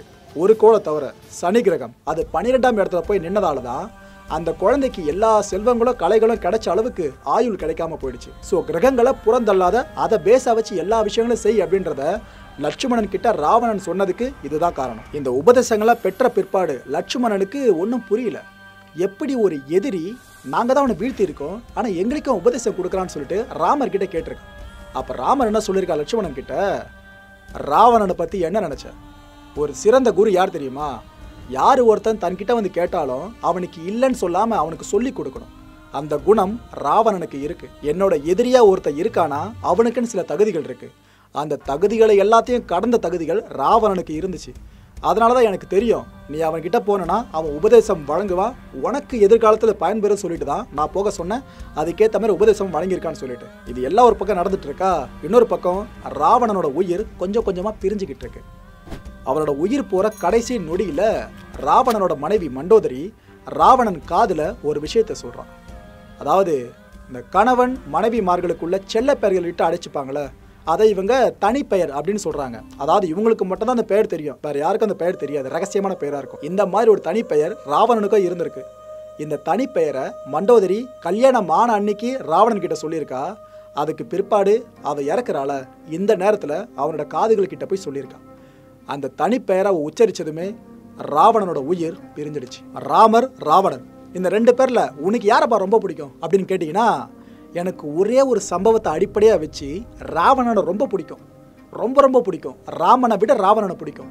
அது என்ன சம்பவம்னு கேட்டீங்கன்னா, இந்த போர்க்காலத்தில் எல்லாம் முடிஞ்சிருச்சு. ராவன் வீழ்த்தப்பட்டுட்டு அதுக்கப்புறம் சீதையை மீட்டு ராமன் கூட்டிகிட்டு வந்துக்கிட்டு இருக்கான். அப்போது அங்கிருந்த பல பேரும் சீதையோட கற்பின் மேலே சந்தேகப்படுறாங்க. ஏன்னா கிட்டத்தட்ட 10 மாதங்கள் வரைக்கும் ராவணன் இவளை சிறைப்பிடிச்சு வச்சிருந்தான். அவள் அவ்வளோ மோசமானவன் ராவணன் அப்படின்றவன். அவள் கண்டிப்பாக சீதையை தொட்டு இருக்கணுமே. இன்னொருத்தன் தொட்ட பொண்ணை ராமன் எப்படி கைப்பிடிச்சு கொண்டு வர முடியும்? இது தப்பாச்சு அப்படின்னு பல பேரும் பேச ராமனுக்கும் இந்த சந்தேகம் உதிக்க ஆரம்பிச்சிடுச்சு. கொஞ்சம் கூட யோசிக்காத ராமன் சீதையை நெருப்பில் இறங்கி தன்னோட கற்பை நிரூபிக்க சொன்னான். சீதையை நெருப்பில் இறங்குனா உயிரோடு வெளியே வந்தா அப்போதான் எல்லாருக்கும் புரிஞ்சுது சீதை கற்போடு தான் இருக்கான்னு சொல்லிட்டு. அப்போ ராமனோட கண் விடிகள் ரெண்டும் மேலே போகுது, புருவம் தூக்கி நிற்குது. அதுக்கு காரணம் அங்கே நிரூபிக்கப்பட்டது சீதையோட கற்பு மட்டும் கிடையாது, ராவணனோட கண்ணியமும் சேர்த்து தான். ஏன்னா அவ்வளோ பெரிய அரசன் நினச்சிருந்தானா அந்த பொண்ணை என்ன வேணாலும் செஞ்சிருக்கலாம். ஆனால் விரல் கூட மேலே படாமல் வச்சிருந்தா அப்படின்னா அதுதான் ராவணன். இதனால தான் இந்த ராமாயணம் கதையில் ராவணனை அவள கதாநாயகன் அப்படின்னு நாம சொல்லுவோம். ஏன்னா பல பேரை நினச்சிட்டு இருக்கிறது ராமாயணத்தில் ஒரே ஒரு கதாநாயகன் ராமர் மட்டும்தானு. அது கிடையாது, இன்னொரு கதாநாயகனே இருந்தார். அவர் தான் நம்ம ராவணன். மன்னர்களுக்கெல்லாம் மன்னராக திகழ்ந்த தமிழ் மன்னரான இந்த நில வழங்கி பாண்டியன் ராவணனை பற்றி நிறைய தமிழ் பாடல்களில் குறிப்புகள் இருக்கு. அதுவும் குறிப்பிட்டு சொல்லணும் புறநானூறு, திருமுறை, கலித்தொகை, இதுல வர பல பாடல்களில் ராவணன் குறிப்புகளை உங்களால பார்க்க முடியும். புறநானூறு பாடல் 378 வரிகள் 16 24. அரைக்கமை மரபின மிடற்றியா குணரும் மிடற்றமை மரபின அரக்கியா குணரும் கடுந்தெரல் ராமன் உடன்புணர் சீதையை வலித்தகை அரக்கன் பௌவிய ஞான்றை நிலஞ்சேர் மதரணி கண்ட குரங்கின் செம்முக பெருங்கிளை இடை பொழிந்தா அங்கு அரா அருணகை இனிது பெற்றிகுமே இருங்கிளை தலைமை எய்தி அரும்படர் எவ்வம் உழந்ததன் தலையே. தேவாரத்துல திருஞான சம்பந்தரால பாடல் எண் 3 என்ன சொல்லப்பட்டிருக்குன்னா, மானன நோக்கியை தேவி தன்னையொரு மாயையால் காணதில் வவ்விய காரரை கண் உயிர் செற்றவன் ஈனமிழா புகழண்ணல் செய்த விராமேச்சுரம் ஞானமும் நன்பொருளாகி நின்றதொரு நன்மையே. திருமந்திரத்தில் லிங்க புராணத்தில் 4வது பாடலில் திருமூலர் சொல்றது என்னன்னா, தாங்கி 20 தோளும் தடவரை ஓங்க எடுத்தவன் ஒப்பில் பெருவழி ஆங்கு நெறித்தமரா வென்றழைத்த பின் நீங்க அருள் செய்தான் நின்மலன் தானே. கலித்தொகை பாடல்ல என்ன சொல்லப்பட்டிருக்குன்னா, இமயவில் வாங்கிய ஈர்ஞ்சடை அந்தணன் உமை அமர்ந்து உயர்மலை இருந்தனன் ஆக ஐயிருதலையின் அரக்கர் கோமான் தொடிப்பொலி தடக்கையின் கீழ்ப்புகுந்து அம்மலை எடுக்கல் செல்லாது உழைப்பவன் போல. திருஞான சம்பந்தர் அருளிய திருமுறையில பாத்தீங்கன்னா, எரியார் கடல் சூடு இலங்கை கோன் தன்னை முறியார் தடக்கை அடர்த்த மூர்த்தி தலை உருவத்தும் தடக்கையது இரட்டிதான் உடைய அரக்கன் ஒன்கையிலை. சுந்தரர் பாடிய திருமுறையில எடுத்துக்கிட்டீங்கன்னா, திந்தேர் நெடுவீதி இலங்கையர்கோன் திறந்தோள் இருப்பதும் நெறித்தருளி அப்படின்னு சொல்லியிருக்காங்க. இசை, மருத்துவம், ஜோதிடம், வீரம் இதெல்லாம் மட்டும் கிடையாதுங்க. கட்டடக்கலையிலையும் ராவணனை அடிச்சுக்க ஆளே இல்லைன்னு சொல்லலாம். தஞ்சை பெரிய கோயில் சார்ந்து நாம இப்போ வரைக்கும் ராஜராஜ சோழனை எப்படி நினைவு வச்சிருக்கோமோ அதே மாதிரி ராவணன் காலத்தை சேர்ந்த ஒரு கட்டமைப்பின் மூலமா நாம ராவணனை கண்டிப்பா நினைவுல வச்சுக்கிட்டே ஆகணும். தமிழர்களுக்கு கட்டடக்கலை சொல்லியா கொடுக்கணும். இதுக்கு உதாரணமா இப்போதைய இலங்கை இருக்குல்ல, இங்க அடர் வனத்துக்கு மத்தியில சிகிரியா அப்படின்ற ஒண்ணுத்த உங்களால பார்க்க முடியும். ஸ்கிரீன்ல பாக்குறீங்களே, இதுதான் கிட்டத்தட்ட 660 அடி உயரம் கொண்ட ஒரு மலை சிகரம். சிவனை போற்றி வணங்கினதுனாலேயே சிகிரியா அப்படின்ற பெயரும் இங்க சொந்தமாச்சு. இதை கட்டினது வேற யாரும் கிடையாது, ராவண பெருந்தகைன்னு இப்ப வரைக்கும் நம்பப்பட்டு இருக்கு. இந்த சிகிரியா சிகரத்தோட உச்சியில கோட்டை இருந்ததற்கான பல தடயங்களும் இப்ப வரைக்கும் ஆய்வுக்கு உட்படுத்தப்பட்டு இருக்கு. இந்த கூற்றுக்கு ஆய்வாளர்கள் எப்படி வராங்கன்னு பாத்தீங்கன்னா, இந்த சிகரத்தோட உச்சியில நிறைய செங்கற்களை உங்களால பார்க்க முடியும். அதுவும் 1-2 கிடையாது, 30 லட்சத்துக்கும் மேற்பட்ட செங்கல்ல அந்த உச்சியில உங்களால பார்க்க முடியும். இவ்வளோ பெரிய உச்சிக்கு 660 அடி உயரத்துக்கு மேல இதெல்லாம் எப்படி கொண்டு போகப்பட்டிருக்கும்? இந்த செங்கல் அடித்தளத்தை அப்படியே சார்ந்து வந்தீங்கன்னா மார்பிள்ஸையும் நிறைய பார்க்க முடியுங்க. ஆயிரக்கணக்கான மார்பிள்ஸும் அங்க புதைக்கப்பட்டிருக்கு. அந்த காலகட்டங்களில் இதுக்கெல்லாம் சாத்தியமே இல்லைன்னு எல்லாம் சொல்றாங்க. ஆனா புஷ்பக விமானம் அப்படின்ற ஒண்ணுத்த ராவண பயன்படுத்தி இருந்தா மட்டும்தான் இதுக்கு சாத்தியம் இருக்கு. அதை வச்சு எவ்வளோ எடைய வேணாலும் இவங்க மேலே கொண்டு வந்து வச்சிருக்கலான்றதான் ஒரு சில ஆய்வாளர்களோட கூற்றா இருந்துகிட்டு இருக்கு. இந்த சிகிரியா உச்சியில முக்கியமாக கவனிக்க வேண்டிய விஷயம் ஒரு நீச்சல் குளம். அந்த காலகட்டங்களில் கட்டப்பட்டது தான். 90 அடி நீளம், 68 அடி அகலம், 7 அடி ஆழம். இந்த மெஷர்மெண்ட்ல தான் இந்த ஒட்டுமொத்த நீச்சல் குளத்தையும் வடிவமைச்சிருக்காங்க. அதுவும் மேலே இருந்த கிரானைட் கல் எல்லாத்தையும் தோண்டி எடுத்து அந்த ஒட்டுமொத்த பாறையவும் குடைஞ்சு இந்த நீச்சல் குளத்தை உருவாக்கியிருக்காங்க. இது எப்படி சாத்தியம்? இதில் இன்னொரு பிரத்யேக சிறப்பம்சம் என்ன தெரியுமா?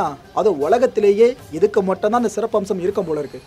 அதாவது எவ்வளோதான் உஷ்ணமாக வெயில் அடித்து துவைச்சாலும் சரி, அங்கே இருக்கிற தண்ணி வத்தவே வத்தாது.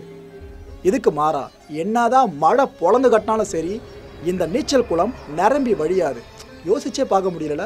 இதனால தான் சொல்கிறேன், கட்டுமான கலையிலையும் பேர் போனவனா ராவணன் இருந்திருக்கான்னு. இந்த சிகிரியை சார்ந்து ஆய்வாளர்கள் இன்னொரு கூற்றை முன்வைக்கிறாங்க. அது என்னன்னு பார்த்தீங்கன்னா, அந்த காலகட்டங்களில் புஷ்பக விமானங்கள் நிறைய பயன்படுத்தப்பட்டிருக்கலாம். அதுவும் ராவணனால் அதிகமாக பயன்படுத்தப்பட்டிருக்கலாம்.